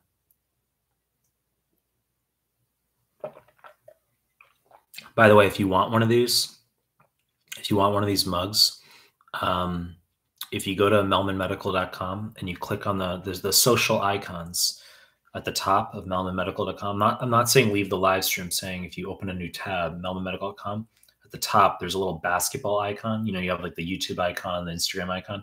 There's a little basketball icon, and you can get like coasters, you can get iPhone covers, stuff like that. I don't really it's not for money purposes. I don't make money off that shit. It's like, I don't know, if you pay like 20 bucks for this or whatever it is, I get like, I don't know, like fucking 80 cents or something. It's more just for fun and like cool support type stuff. It's similar to the Shopify store that I had with WFA, wrong fucking answer t-shirts. I talked about this in a prior live stream that Shopify makes things impossible. It's not for profit. You can't unless you sell a t-shirt for $40 fucking, which nobody wants to buy at that price.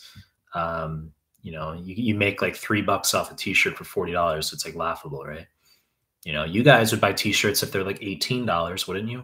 That's cool. So how about I lose money every time I sell a t-shirt? That doesn't make fucking sense. So these products are like, you know, it's not for my financial benefit. It's just for you to be like, cool, I like Mehlman Medical stuff, and I think it's cool that I have a cup, and I don't benefit financially from that. Let's see. Barath, you say I completed UWorld 70%, didn't do NBME yet. My exam is on August 29th.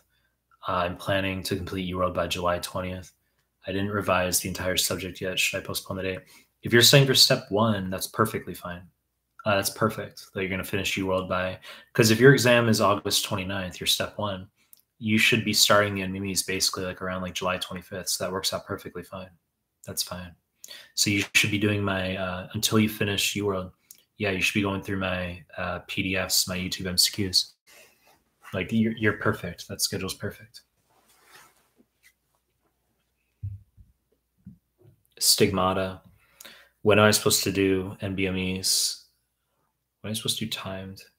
I don't know how I just read that. Like I'm completely fucking dyslexic. When am I supposed to do timed, not tutor? Only when I start the NBMEs?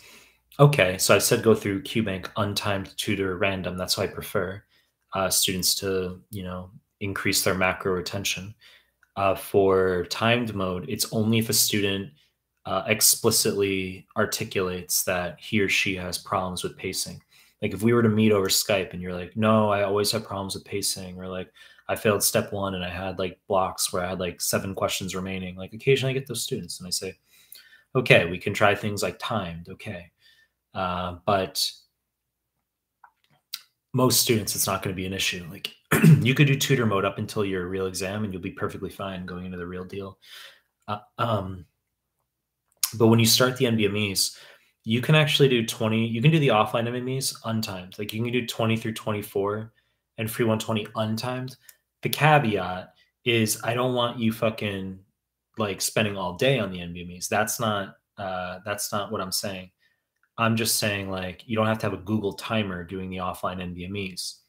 Don't spend 6 hours doing it. You should know, you say, well, it should take me roughly an hour per block or like 72 minutes max per block. Like in that, well, 50 questions per block, maybe about an hour per block max. Like you can look up whatever on Google, like the time conversion that it's supposed to be. I don't know if it's like 72 seconds per question or whatever they have it, but like you don't have to worry about that for the offline NBMEs. But for online NBMEs, if you choose to set the online forms offline, like you get them through a Telegram group or something, then I want you to have a Google timer. Okay, I do want you to have that. Sana Salim Tariq, for someone who just sat step 1 and is a non-USIMG, do you think one should go for their observership first and then get step 2 and 3, or should they get step 2 out of the way first and then do no. I've said numerous times, never do step 2 before step 1. I've said that because if you do step 1 before step 2, that's only going to improve your score on step 2, and getting a high score on step 2 is the utmost priority. So you have to sit step 1 first, get your pass, and then go on to step 2, and then and then you're going to go on to step 3. There's a reason why these exams are sat in a certain order. Like when you are in your actual step 2, literally, you're physically in the step 2 exam doing the blocks. It's going to become apparent to you as to why like you sit step 1 first. Okay, like that was literally what went through my mind consciously, like while I was in my step 2. Okay, because there's integration of material at a higher level for step 2. Okay, so you said, or should I get step 2 out of the way first and then do the US clinical experience? US clinical experience means jack fucking shit. Like when I dismiss it like that, I'm not saying like, it's not a checkbox that can help you. I'm saying like, don't sacrifice a 2CK score because you're like worried about getting like certain volunteer experience or US clinical observership or something. Like I occasionally have students like that where like, they'll be like, oh, I can't do the CMS forms or I can't do all the NBMEs, like, etc., because I'm going to do some like bullshit fucking project or like, I'm doing this like clinical observership or something. And I'm like, no one gives a fuck about your little clinical observership. Like what matters is you getting a high score in CK. Like nothing else fucking matters. It's about priorities. You got to understand that your step 2 CK score is like, it's like over 90% of the strength of your application. It really is. And then your class rank. Ali H, your Heme PDF is dope, man. Things are making a lot of sense that made 0 sense before. I mean, I make good PDFs. The Heme PDF, that's good feedback as well. It's anecdotal, but I mentioned this in one of my prior live streams. I had a student maybe, I don't know, 2 months ago. He came out of the step 1, and his feedback was, he specifically just told me, he goes like, apart from high yield arrows, he goes, I just want to let you know your high yield heme PDF was like a game changer for me on the real deal. That's what he said. He said, like, I got so many questions from your heme PDF. He goes, that PDF was really like important for my real deal. And that was good feedback because it's not typical feedback. You know what I'm saying? Like someone tells you, like, it's not like, it's like someone coming out of the real deal and being like, yo, you're fucking like, dermatology PDF was the game changer for me. It's like, I know it's a fucking good PDF, but it's like, that's like a very specific topic. You know what I'm saying? And so when someone said heme was like the game changer PDF, I'm like, okay, that was the first time, but it's happened like maybe a few times. Someone said that PDF. It's not in chart format, so it's harder to go through for some of you. It's the bullet point format style, but there are a lot of pictures in there. I will make it chart format eventually. I will make like the Repro PDF chart format eventually. Like a year from now, the resources will be improved. The same way a year ago, they weren't as good as they are now. Mama Coca. I failed 2 years at medical school. Is this affecting my application as an IMG? I'm already preparing for step 1 this year. I mean, failing 2 years, honestly, like, it's not ideal, clearly. I think it can be vastly overestimated, the uh, negative impact of fails. In other words, I think that, like, if you pass step 1, I'm just giving an example. If you pass step 1 first time and then you get like a 250 on step 2 and you had like failed a year of med school or something, I really think that failed year is not as big of a deal as like people might think it is. Like, because they're gonna look at your fucking like scores and be like, well, the 250 is objective. That's like, the 250 is objective in the sense that like that's higher than like most people who fucking are applying to our program. You know, that's like a pretty good score. I think like you just can't have entitlement. If you have certain adversities on your application, you just can't have entitlement. You have to like, apply broadly. Yeah, you can't expect to get into like, Brigham Women's Hospital in Boston or something, or like Massachusetts General Hospital. Like, you can't be like, I'm going to get in categorical at MGH. Like, you got to apply broadly. You got to be willing to go to like, Mississippi.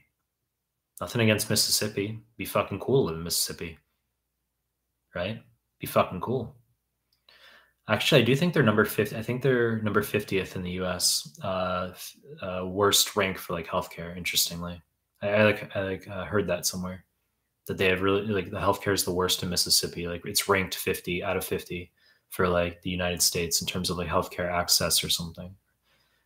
Nothing wrong with fucking Mississippi, but I mean, there's got to be good things there. It's the South, right? Maybe they have like good grits, like good fried chicken or something. Like, there's got to be like a perk to living in Mississippi. That's how like the simulation works. Is like, you live in a place that like most people don't think about or want to go to, but you're like, Mississippi has the best fucking like grits and fucking like taters or something, right? Well, like Idaho is the Idaho potatoes. Idaho is the potato state, right? Or Iowa. No, it's Idaho. Let's see, Dr. K. I feel very difficult to remember It's difficult for you to remember pathogens in microbiology. What should you do? You can do my PowerPoints on the YouTube. I've said that I have not just YouTube MCQs and micro. You can do the micro MCQs. I have those 3 to 5 minute clips, right? My YouTube MCQs, but you can do, holy shit, I have 45-minute PowerPoint presentations. There's a PowerPoint playlist on my YouTube for micro. Do high yield derm, that's loaded with micro. Guys, if you're in the live stream, please give the video a like if you haven't already, and please subscribe to my channel. Raja, you took the real deal a week ago. A lot of weird questions. Akil Patudi. What do you think of the UWorld self-assessments for the step 2 forms? Is that what you're asking me? I don't prescribe the UWSAs for people's prep, like almost always. I don't prescribe those. I've talked about that. I've said that, like, if you've exhausted all the NBMEs, you've taken fails on the exam or something, and you're looking for other forms to do, you can do the UWorld self-assessment exams. Mira Kutab, hey Mike, can you please guide how to get anatomy compiled for step 1? It's like all over the place, the blood supply, lymphatics. Do my fucking anatomy PDF. How's that sound? I have an excellent fucking anatomy MSK rheumatology PDF that you can do. That's what you're going to do. If it's low yield, it's not in my PDFs, right? Like, some people say, but I want like extra anatomy or something. It's like, well, if it's high yield, I'll talk about it. Like, you recognize that, like, blood supply, I mean, sure, you got to know, like, you can be aware of the fucking aortic arch, okay? Like, the brachiocephalic comes off, right? And you got, like, the right subclavian and the right common carotid, right? You got, like, you can know basic blood supply, but you don't have to know, like, all the fucking vessels and, like, the legs or something. If it's high yield, it's in my PDFs. So do my anatomy, MSK, rheumatology PDF. Hussein Abullah. Use Mehlman's PDF plus. That's such a cuck suggestion. Like I omitted what the next suggestion was. I'm not giving it verbal oxygen.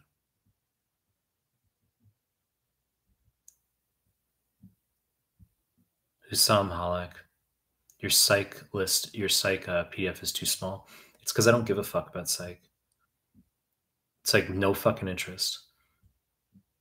I could easily fucking spend like, a few days working on a psych PDF or something. No fucking interest.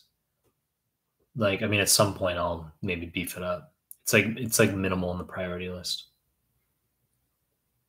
It's like bottom of the fucking priority list.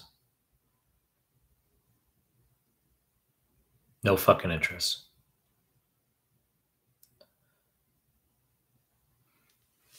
It's not about me though. I need to put out content that's like for you guys.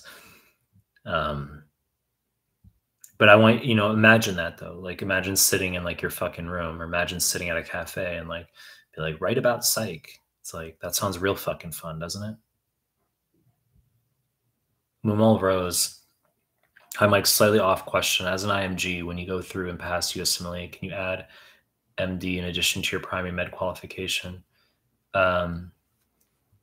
Yeah, you can. I mean, it depends. Like ECFMG certification, right? Are you saying in addition or in substitute? You can use MD. ECFMG certification allows for that in the US. People in the US. Diana Mary, Brito, Herrera. Hi, Mike. I've been scoring 210 to 225 and NBME's 2329. But 2 days ago, my score dropped to 204 at NBME 30. It didn't drop. I think didn't you ask this question yesterday? You asked this fucking question yesterday. This suggests to me that like people ask a question, I don't answer their question like quickly enough because they're down in the chat, and then they like have left the previous. Like you come back the next day thinking you can drop a super chat, right? Your two options are wait fucking like 45 minutes or something, and maybe I'll get to your question later on down in the chat, or you can just do a super chat and then I'll see it pop up and then I'll answer your question instantly. I'll give you priority that way. But I talked about yesterday, Diana Marie. I said that your scores didn't drop on 204 to a 204 and it made me 30, quote unquote. I said that it's coincidental, meaning had you just happened to have sat NBME 30 first, then you did NBME, let's say like 27, you got a 225, you'd be like, holy shit, I went up, like 21 points or whatever, but you didn't actually go up. It's coincidental. It's how the forms are. When you sit in NBME and you go up or down like 9 points, you didn't go up or down. It's coincidental. Take all the NBMEs, you reshuffle the questions in different, groupings. You're going to have scores that are different. So that's how the real USMLE will be. Marwin Eltony. When I answer the case correctly, I read only the educational objective. If I read the explanation only for the right answer, is that good enough for step one? I've said when you're addressing wrong answer choices that it's going to be subjective, meaning I've said this a lot. So for example, if you get like a cardio question and it's cardiac tamponade versus pericarditis versus cor pulmonale, right? Like you should know how to differentiate those. So when you get it wrong, you can look at the other answer choices and say like, well, why wasn't it pericarditis versus tamponade? Like you can differentiate those conditions. But if it's a weird fucking enzyme question, I don't give a fuck about you memorizing the other enzymes. Okay. So there's a gray area as far as like some questions it matters, some questions it doesn't. Okay. Mostly we can lean against needing to focus on all the wrong answer choices. I just want you to know the main points for the NBME questions. Sai Prasad, do you think our NBME scores for step 2 might be falsely inflated after we do your PDS? Here we go. Same fucking cuck question again. I already addressed this like 4 times earlier in this live stream, didn't I? since we may mark the answer out of pure memory and not biologically. I mean, it's massively cuck. I talked for like 10 minutes about this already. I just said it's a pretext. They don't artificially inflate your scores. UWorld and Amboss, they develop their questions directly from the NBME exams, but you don't get people fucking complaining that UWorld or Amboss are artificially inflating their scores, do you? No. If you're studying the right resources, your scores are going to improve on the NBMEs. It's just how it works. And the NBMEs are the same as the real deal. So if you do my PDFs, is your real USMLE score going to be artificially inflated? I think people would like that. When you like your USMLE score, your real USMLE, your real deal, when you like your real USMLE score to be artificially inflated to like a 274 or something because you did my PDFs, I think people would be okay with that outcome. It's just top tier cuckery. You know what I'm saying? Like I said, it's pretextual. It's people searching for excuses. It's latching onto an excuse, to not do a resource. Arseny, I highly doubt I could pull off a 247. I would have been happy with high 230s or 240. It would be amazing. Damn, this blows. No fucking idea what you're talking about. Shoab Ashgar. Hello, Dr. Melman. Nice to see you again. Good to see you, Shoab. Mimi NK. Good to see you. Good to see you as well, Mimi. All right, here we go. $5. Super chat. Whoa. Smudge Cell. You gave a $2 super chat. I didn't even fucking see that. It didn't show up at the top. I guess Smudge Cell. I guess there's a threshold maybe for the super chats. Maybe it's like if it's not like $5 or something, then it doesn't show up at the top. But I'm just seeing it now. Smudge, and I'll address yours, Dan Marie. Thanks for that. I appreciate it. I'll address your super chat just in a second. Smudge Cell, 70% on both free 120s, 4 NBMEs with an average of around 4 NBMEs with an average around 66%. 66% is borderline Smudge Cell. 70 is good. Am I good to test? I want you to do more NBMEs. I want you to take the 4 NBMEs you already did that were 66. I want you to convert them to 3D to score conversions. You're going to go to Google Images, not Google Images. You're going to type in like NBME 21 score conversion Reddit, NBME 26 score conversion Reddit. You can get graphs of best fit lines. You're going to plug your number of wrongs into the X in the equation. Y is your 3D to score. 197 is pass mark for step 1 internal. I want 205, 210 plus. If you get 205, 210 plus on your NBMEs, you're good to sit. So your 66%, I think, is borderline. It might not be 205, 210 plus. That might mean you're not ready to sit. If it's like 203, I would not sign off on it. I'd say you're not ready to sit. I'd say sit more NBMEs then. So you got to get 205, 210 plus equivalent. If you don't get those scores, you're going to have to postpone. That's what I do to my students. They might not be happy with that. They say, I don't want to postpone. I don't want to do that. I say, okay, then fucking get 205, 210 plus. You don't have to postpone. Dan Marie, thank you for the super chat. Thank you for answering. I really appreciate it. Yesterday, I had to leave to drive my mom to her work. That's cool, Dan Marie. Herrera.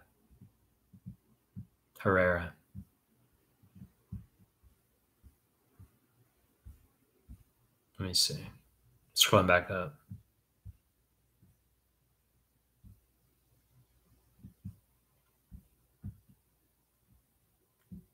Arseny says, no, Shoab says, I wanted to ask if we could match an ortho fellowship after doing a UK residency. No fucking idea. I'm pretty sure you'd have to, I don't know that. I stay within my lane. I don't know the specifics of trying to go into a US fellowship after doing a UK residency. I would say that's hard because training in the UK is different from the US. Guidelines, procedural stuff, like I don't know the process with that. And you'd have UCFMG certification, etc. Yeah, as I said, I don't know the process with that. I stay within my lane. Arseny, you said mini CX is what replaced the CS for some IMG applicants. You need to find 3 to 6 US licensed stocks to evaluate your interview. I thought it was just OET. Isn't it just an English exam? I've never heard of mini CX. What do you mean some IMG applicants? Like why? I've only heard of OET as replacing the bullshit English exam, the OET, as replacing TCS. I've never heard of this mini CX. I've never had a student do that.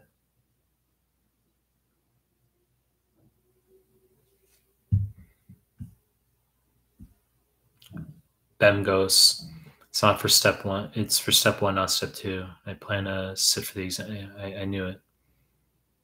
240 equals maybe 25. I'm surprised. I'm surprised, Bemgos, actually. I'm surprised that you asked hyper rudimentary stage 0 level questions, but yet you knew about converting 3 to score equivalents. That's very unusual, right? Like you asked hyper basic fucking question, right? Which suggested to me you have like, just basic fucking questions, but you had 3-digit score conversions for your step one for your two MDMEs. That's unusual. It would be the equivalent of like me sending someone like a question on Addison's disease. They don't know it's Addison's disease, and I have to like teach them what aldosterone does. And then the next question is like fucking, Lineweaver Burke plot, and they like have no problem with it. They're like, oh, obviously it's fucking this line because of this. It's like, how the fuck do you know that? But you don't know what fucking Addison's disease is. That's like the equivalent of your fucking question right here. The fact that you did. I mean, I'm going off on it, but it's like, it's notable. It's unusual. Marvin. Marvin. Hi, are there any cute guys in this chat? Marvin, that's a fucking like what is that? Bem goes, I'm straight, by the way. I've said that. I've said I'm 100% straight. Bem goes, I'm a slow reader, so can't do much in 2 months. Div, God, reading the same questions is exhausting even to me. Wonder how you answer these things every fucking day. Well, it's what you have to do when you're in my position. There's no entitlement to growing. You don't become like an influencer by accident. You become an influencer by like, developing credibility and validity, and there's repetition of things. I'm not an influencer. I'm under no like, I'm not delusional. I'm under no fucking like, I'm not fucking disillusioned. Not an influencer. But the process of becoming an influencer, if you hit like 100K, etc. It doesn't happen by fucking accident. Let there be no fucking confusion whatsoever that would be entailed by answering the same dumb fucking questions daily for like years. That's how it fucking happens.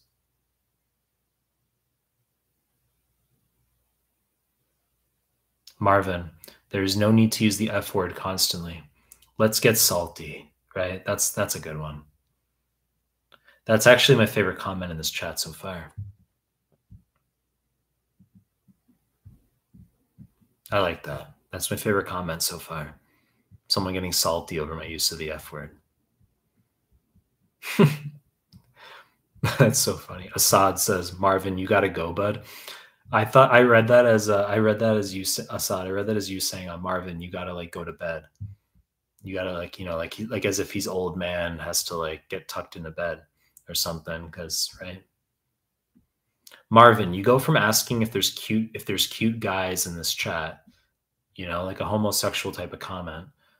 Not that there's anything wrong with that. Okay, I said I'm straight. If there's anything wrong with that. Okay, I have LGBT friends. Whatever. My uncle's LGBT. It's not about that. I'm saying you go from making a comment in the chat asking if there's any cute guys here, which has nothing to fucking do with USMLE, to now you go to you are like reprimanding or upbraiding the notion of me dropping repetitive F-bomb invectives. That transition is just, that's a transition. Aditya, or Adila, thank you for becoming a bronze member. I acknowledged that earlier. I just got down to your green rectangle. Carlos Diaz, what's the target safe range for the old and free 120s? 2/3, I've said. Let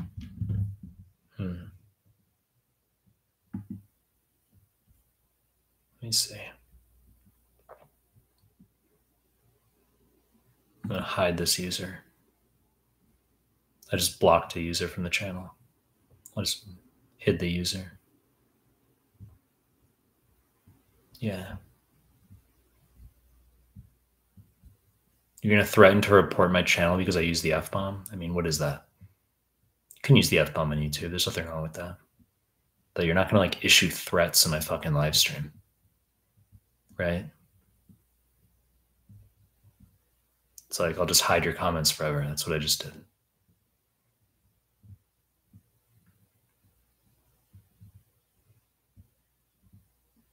Storyteller. Hi, everyone. Hi, Mike. Can you explain how to go through your PDFs, UWorld, NBMEs for step 1? I'm new to your PDFs. I've done multiple resources, and I've finished 60% of UWorld with 60% correct. I've said you're going to finish UWorld before you go to the NBME exams. That's what you're going to do. You're going to finish. You're going to finish UWorld. Okay, so you're going to finish all of QBank. Then you're going to do the NBME exams. And while you're doing QBank, you're going to go through my PDF. So you have your 40 questions. I've answered this numerous times. 40 questions in the morning. Take lunch. Afternoon can be, you can titrate up to 80 questions, or you can do my PDFs, my YouTube MCQs. Find myself, Mike, which of your PDFs are heavy on step 2 CK for someone who's done with step 1? Which PDFs are heavy on 2 CK for someone who's done with step 1? Well, I have step 2 PDFs you should do, like surgery, peds, obs-gyn, and also just for general internal medicine, like you should be doing cardio, pulm, renal, gastro, heme. They're all the step 1 subject PDFs are also for step 2. Guys, if you're new to the live stream, please give the video a like. Sub to my channel if you haven't already. Storyteller, PS, I've never taken NBME. Should I finish UWorld in its entirety before taking them? I've said yes. Or do I take them as I complete UWorld? No. You're not doing NBMEs in the midst of UWorld. You're going to finish QBank first, then you're going to do the NBME exams. Jean Paul, give us some relationship advice. Do you have anything more specific than that? Right? I'm not the most conventional person in like issue relationship advice. Right? If you have a more specific question. Stephen Ray Fernandez. Hi, doctor. Just want to ask your advice. I scored 36-ish% first pass of UWorld. My exam will be late September. 3 months. Do you advise me pushing my step 1 exam? I would first pass UWorld 36%. I'd want to talk to you about like when did you finish that first pass of UWorld at 36% correct? So, and did you sit in any NBME exams, Stephen Ray Fernandez? But if you only scored 36-ish%, I mean, clearly you're tanking the NBMEs anyway. I would probably have you go through all your UWorld incorrects, or I'd just have you, that's probably what I'd do, which is going to be most of the fucking QBank anyway. And then, I'd just switch you over to Amboss. I'd probably just have you do all your UWorld fucking incorrects again. Take you like a month and a half, and then I'll have you do NBME 20. That's what I would do.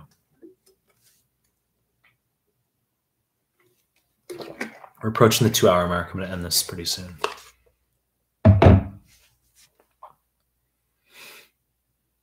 Universe Boss, hey Mehlman, one of the, let me see, I just lost where it fucking was. Hey Mehlman, one of the juniors saw me watching your channel today, and she was asking me today if you could make any MCAT content at some point. So I thought I'd ask you, please share your thoughts. I don't focus on MCAT. I'm very niche USMLE. That's what I'm doing.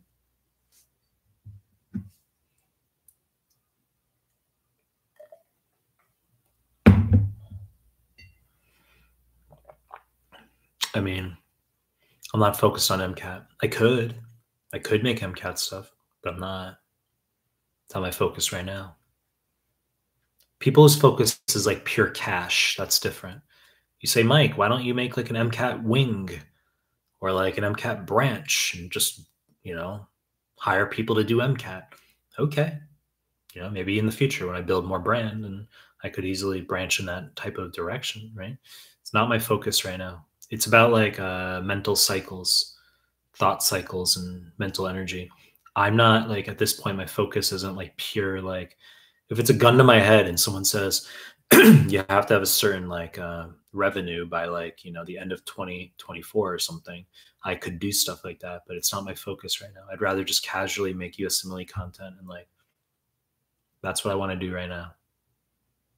I'm just trying to put out value and make content for USMLE. Not focused on like MCAT right now. Maybe in the future. Storyteller says, LOL, program director. Why do you want to apply to our program at the University of Mississippi? Me, your fried chicken is lit. Um, I would like, I don't know how I'd respond to that. Like, yeah, pretty much. Why do you want to apply to our program? Is I don't think they'd ask that question because like no one would like. There's very few people who like truly want to like go to Mississippi. They'd have to be fucking delusional to think like people are like purposely going to their fucking institution, Mississippi, because like they're passionate about being specifically in Mississippi. You know, it could be like you have family there. You know, like just be like I fucking want to be in the deep South. You could. You know, that would be my response. If I had to improvise a response, I'd say like I'm aware that Mississippi ranks 50. I was reading that Mississippi ranks 50 out of 50 in the United States for um, being underserved for healthcare, and that's in turn I can make greater contribution that way.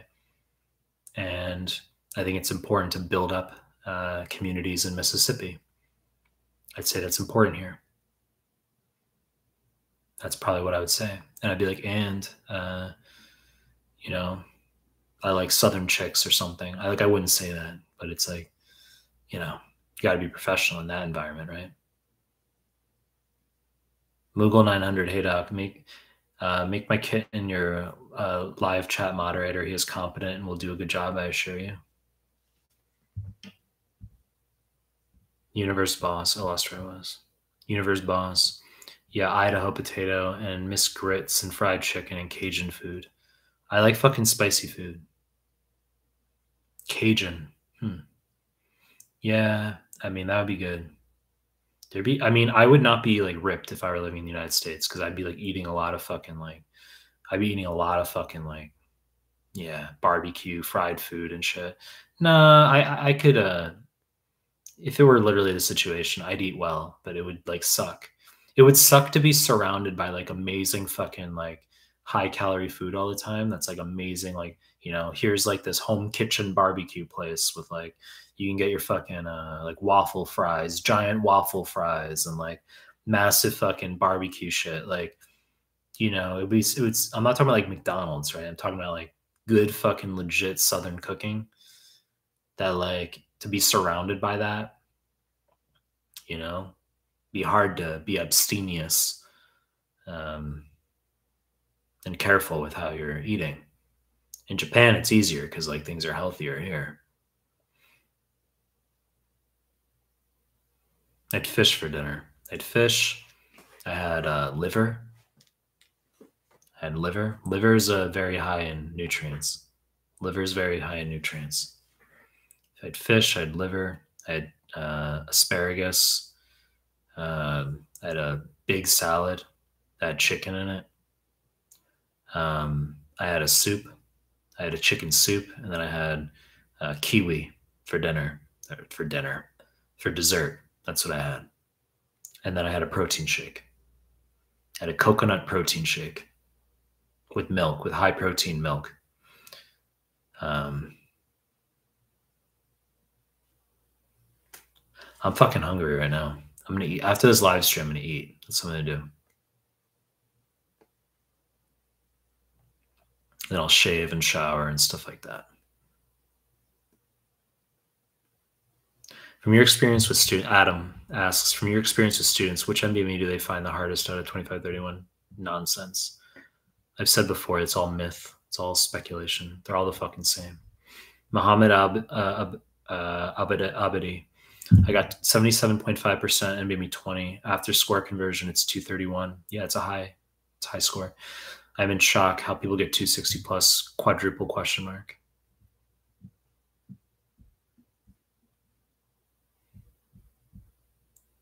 Ayman Al-Hamadi. No, I mean, it was nothing against that guy who was HFREF. It was nothing against that dude who was here. Like, I mean, people will be salty and say shit, you know? It was nothing against that. It was just like you're going to threaten to report my channel because I use the F-bomb. Like, what is that? That doesn't have a place here. You're allowed to use the F-bomb on YouTube. Like, that's not, like, you're allowed to do that. You can't run, like, I think if you drop F-bombs, if you use invectives, that can affect, like, ads on a video.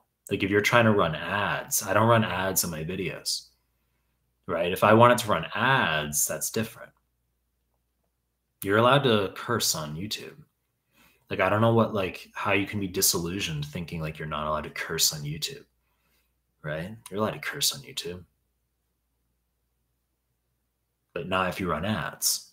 You know, if you're Mr. Beast, you're not going to curse in your videos because you can make like, I don't know, like $20 million in a video or something. It's like, you're not going to curse. Okay. So you can keep your ads, keep your ad revenue. Eamon asks, thank you, or you say, thank you so much for your efforts, Mike. Green Surrey, Jean Paul. Jean Paul asks, how to get revenge if a chick dumps you. The notion of being vindictive, if you're butthurt about some chick who dumped you, I mean, that's not how I think, because if there's a chick who breaks up with you and you're despondent / hurt by that, the way you get over it is by instantaneously going out and approaching like 200 other chicks. And then you pick up numbers and then you instantaneously forget about this one chick who dumped you. It just but that's not that type of post getting dumped behavior is not what most guys do. Hence, they're in a position in the first place where some chick fucking dumps them. So it's easier said than done. If you're some fucking beta and you're some situation where you're like all butthurt about some chick who broke up with you and you're like upset about it, then the notion of like going out and saying, yeah, just open like 100 fucking chicks in the station or whatever, go say hi to 100 girls and get some contacts. Well, the dude's not capable of that because he is the type of guy who was in some subjugated fucking relationship to begin with where, you know, the chick he's with was, you know, she wore the pants, right? I mean, that's how you get over people real fast. If that's what you're trying to do, is you have to meet people like instantaneously. That's what you have to do. You just distract yourself and you go meet people instantaneously. That's how you move on the end of a dime. And if that's your behavior, if you're able to do that, then you would never get upset by a chick dumping you, quote unquote. You can't be emotional as a fucking dude. You gotta like, you know, if a chick like breaks up with you or something, you just say like, all right, like you literally react to 0 to that. It's like, all right.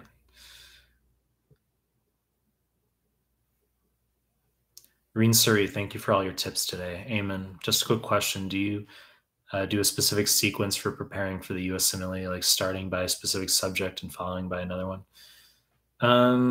Not really. Like, I mean, I've said go through QBank, untimed tutor, random, but I'd say like endocrine is really important. Endocrine, high yield arrows, that stuff's really, really important. But in terms of like cardio, pulm, renal, gastro, heme, immuno, biochem, neuroanatomy, all that stuff, like it's not a crisis as to what you start with. Cardio, I tend to start people on cardio after after endocrine, you know, endocrine type stuff. I tend to just by default start people on cardio and pulm. Raj Matthew, protein powder and post / pre-workout of choice if you do that. Post / pre-workout of choice. Well, I do drink protein powder. You have to as a dude. People who like only like eat real food. I eat a lot of real food, but it's impossible to get all the calories you need. It's like literally impossible. You know, if you're actually like eating a lot, it's really, really, really fucking difficult to get all the calories without like supplementing with protein powder, protein chips, protein bars. It's hard. You know, I don't have fucking like 9 fucking grilled salmon fillets in my fridge, you know, or like 12 chicken breasts, grilled chicken breasts, just like waiting. You know, I tend to do things like 1 to 2 days at a time. I don't like having like a week's worth of food in my fridge. I like having just like 1 to 2 days tops. My fridge is like pretty like empty at the moment. I've got 2 bottles of tequila in the freezer. I've got 2 bottles of Nihonshu, which is Japanese rice wine, in my fridge. I've got like I've got milk, high protein milk. I've got some ketchup. I've got protein powder, I leave it in the fridge. I leave my matcha and hojicha in the fridge. That's like all I have in my fridge right now. Because I ate my food already. So I gotta like, um, yeah, I'm gonna have to actually, because it's 5:40 a.m. where I am right now. After this, I might go out and get breakfast. There's a Kisa 10. Kisa 10 is the name, is what you call coffee bars here. They're like taverns. They're dark. They're wooden. They're run by old people. And there's neighborhood Kisa 10 here where I can get like lots of eggs. Like I can go out after this and get like 6 eggs. Like I'll put a photo in my IG story. That's what I'll do. I'll put a photo in my IG story of like I'll get like eggs. I can get some toast. I won't get too many pieces of toast. I'll get like maybe two. I'll get 2 pieces of toast. That's it. Because you don't want too many carbs.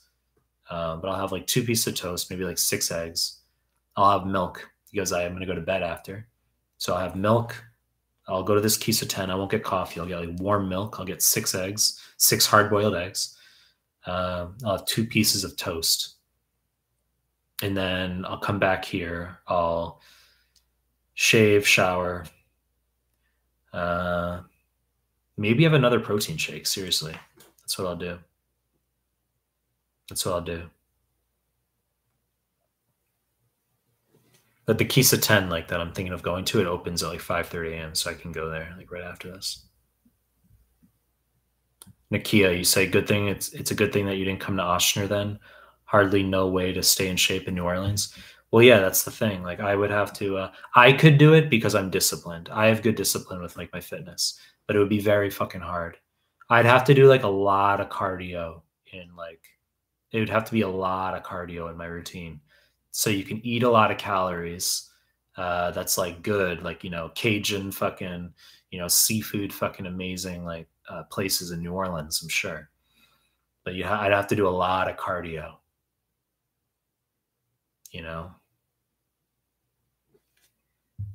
Just looking at some med questions here because I'm gonna end this chat. I could go for like 3 fucking hours, right? But I said I want to get some egg. I want to get 6 eggs. I'm really hungry right now, so I want to get some 6 eggs and toast and milk, and I'll post the photo of my IG story.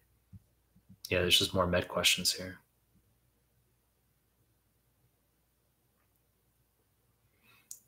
Shanique, you asked, do you have a resource to find out which medications to use during pregnancy for antibiotics, or do you just learn those as they come up for UTI, pyelonephritis, etc.?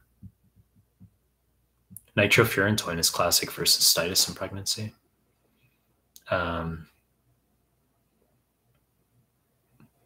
Well, I mean, like I talk about some stuff in my, in my PDS. Chorioamnionitis, right? Like Ampingent plus or minus Clinda. Talk about that. Same for postpartum endometritis. For group B strep, sepsis, or meningitis or pneumonia in a neonate, you're going to give Ampingent, not ceftriaxone and Vanc. I mean, don't give doxycycline during pregnancy. So if you're a pregnant woman, she has like Lyme disease, doxy is wrong. You're going to give ceftriaxone or amoxicillin. They're not going to fix it on like severity of the disease. Gene Paul, how do you make your fucking chicken? I just buy grilled chicken.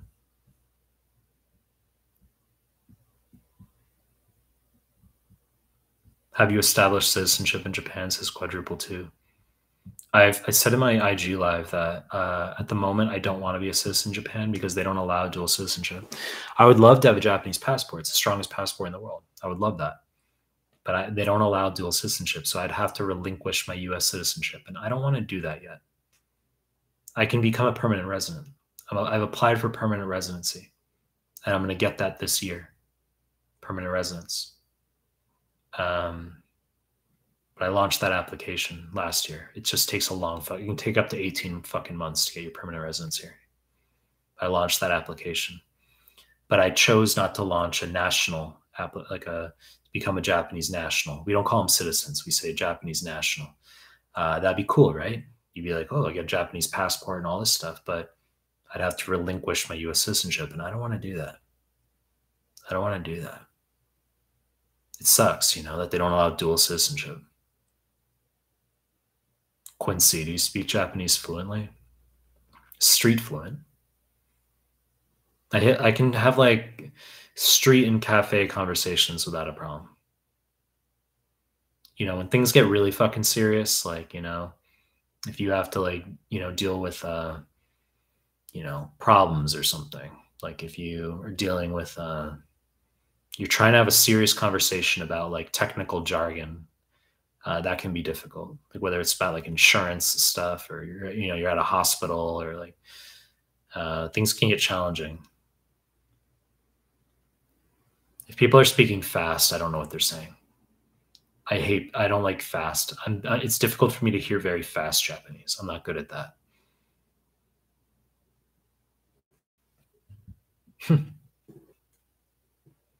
Storyteller, your goal in life is to visit Japan with your wife after you finish your steps. You said you heard its incredible things from the history to the food, to the people, the vending machines, and the culture. Yeah, that's true. Raj, I got to get to the protein supplementation plan. Gene Paul, is cardio for betas? I'd say no. You just got to lift a lot too. Don't like neglect. Don't do cardio without lifting. Like go to the like if I have like a heavy cardio routine, right? I've said I haven't run in like maybe 2.5 weeks because I'm bulking right now for summer. But like, if I do cardio, like you don't want to just go to the gym, run, and that's it. Like you want to lift for like 2 hours, and you want to have like a protein bar while you're lifting, so you're like not catabolic, or protein shake before you go to the gym, and then you do your abs or whatever, and then you can do your cardio for like a half an hour. So you weave in cardio, and then that deficit adds up. Like if you burn like 500 calories when you run or brisk walk, whatever you choose to do, and then you do that like, 7 days a week. It doesn't have to be 7 days, clearly, but 7 times 500, 3,500, and then that's a pound. So you're a pound lighter after that week because you integrated that cardio into your routine. So in the course of a month, that's 4 pounds, right? So, and it also like, yeah, it's if you're not lifting. People who run but they don't lift, that's like beta. Moogle 900, you don't gain weight no matter how much I eat. Lucky as fuck. That's not true. It's just you don't eat enough. It's hard to eat a lot. I just fucking said this. You don't eat enough. I'm literally about to go eat 6 eggs and like 2 pieces of toast and a milk, and that's like I see that as like baseline. Like I have to do that, and then I'm gonna come back here, shower. I might have another protein shake after that. That's like you'll go have your fucking 3 eggs or something and think you're like, oh, I'm not gaining weight. It's like, well, no fucking shit. You're not eating enough. You have to eat a fucking lot. It's hard. That's why I have like, you have to supplement with protein supplements. That's what I do.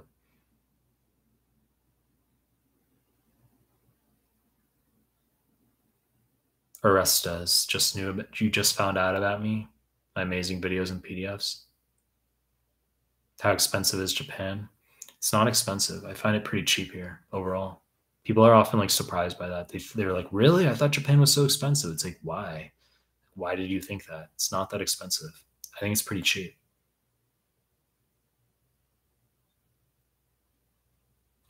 What do I think about CrossFit? You tore your Achilles and stopped. You seriously tore your Achilles? That's so fucking annoying. Were you on like a fluoroquinolone or something? Worth it to gain lean muscle and cut? Um, I mean, I've never done CrossFit. Like, I just more or less have a good understanding. I don't count calories, but I have a good subjective understanding of whether I'm on a deficit or a surplus. And I said the past like 2.5 weeks, I'm on a surplus, because I'm trying to bulk right now. But like CrossFit, like these types of like integrated programs like that, they're good for people. Like some people need like a very like regimented, like militaristic type of training routine, right? So that that's how they best make progress. I'm able to go to the gym and just sort of like lift, do my own thing, do abs, run, eat healthy. Like I know what I'm doing. And then that just takes care of itself. Like I don't need like CrossFit to do that.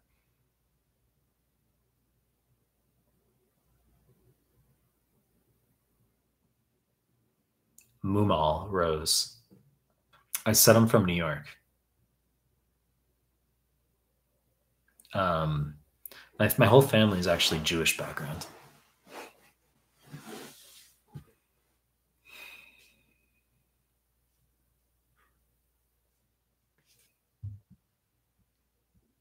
Playing basketball, playing college, you're trying to.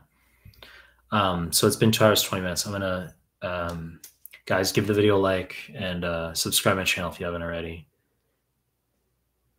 Yeah. I mean, I've been doing this 2 hours, 20 minutes. I didn't start this fucking live stream talking about me. I did 2 hours. I did 2+ hours of med chat, didn't I?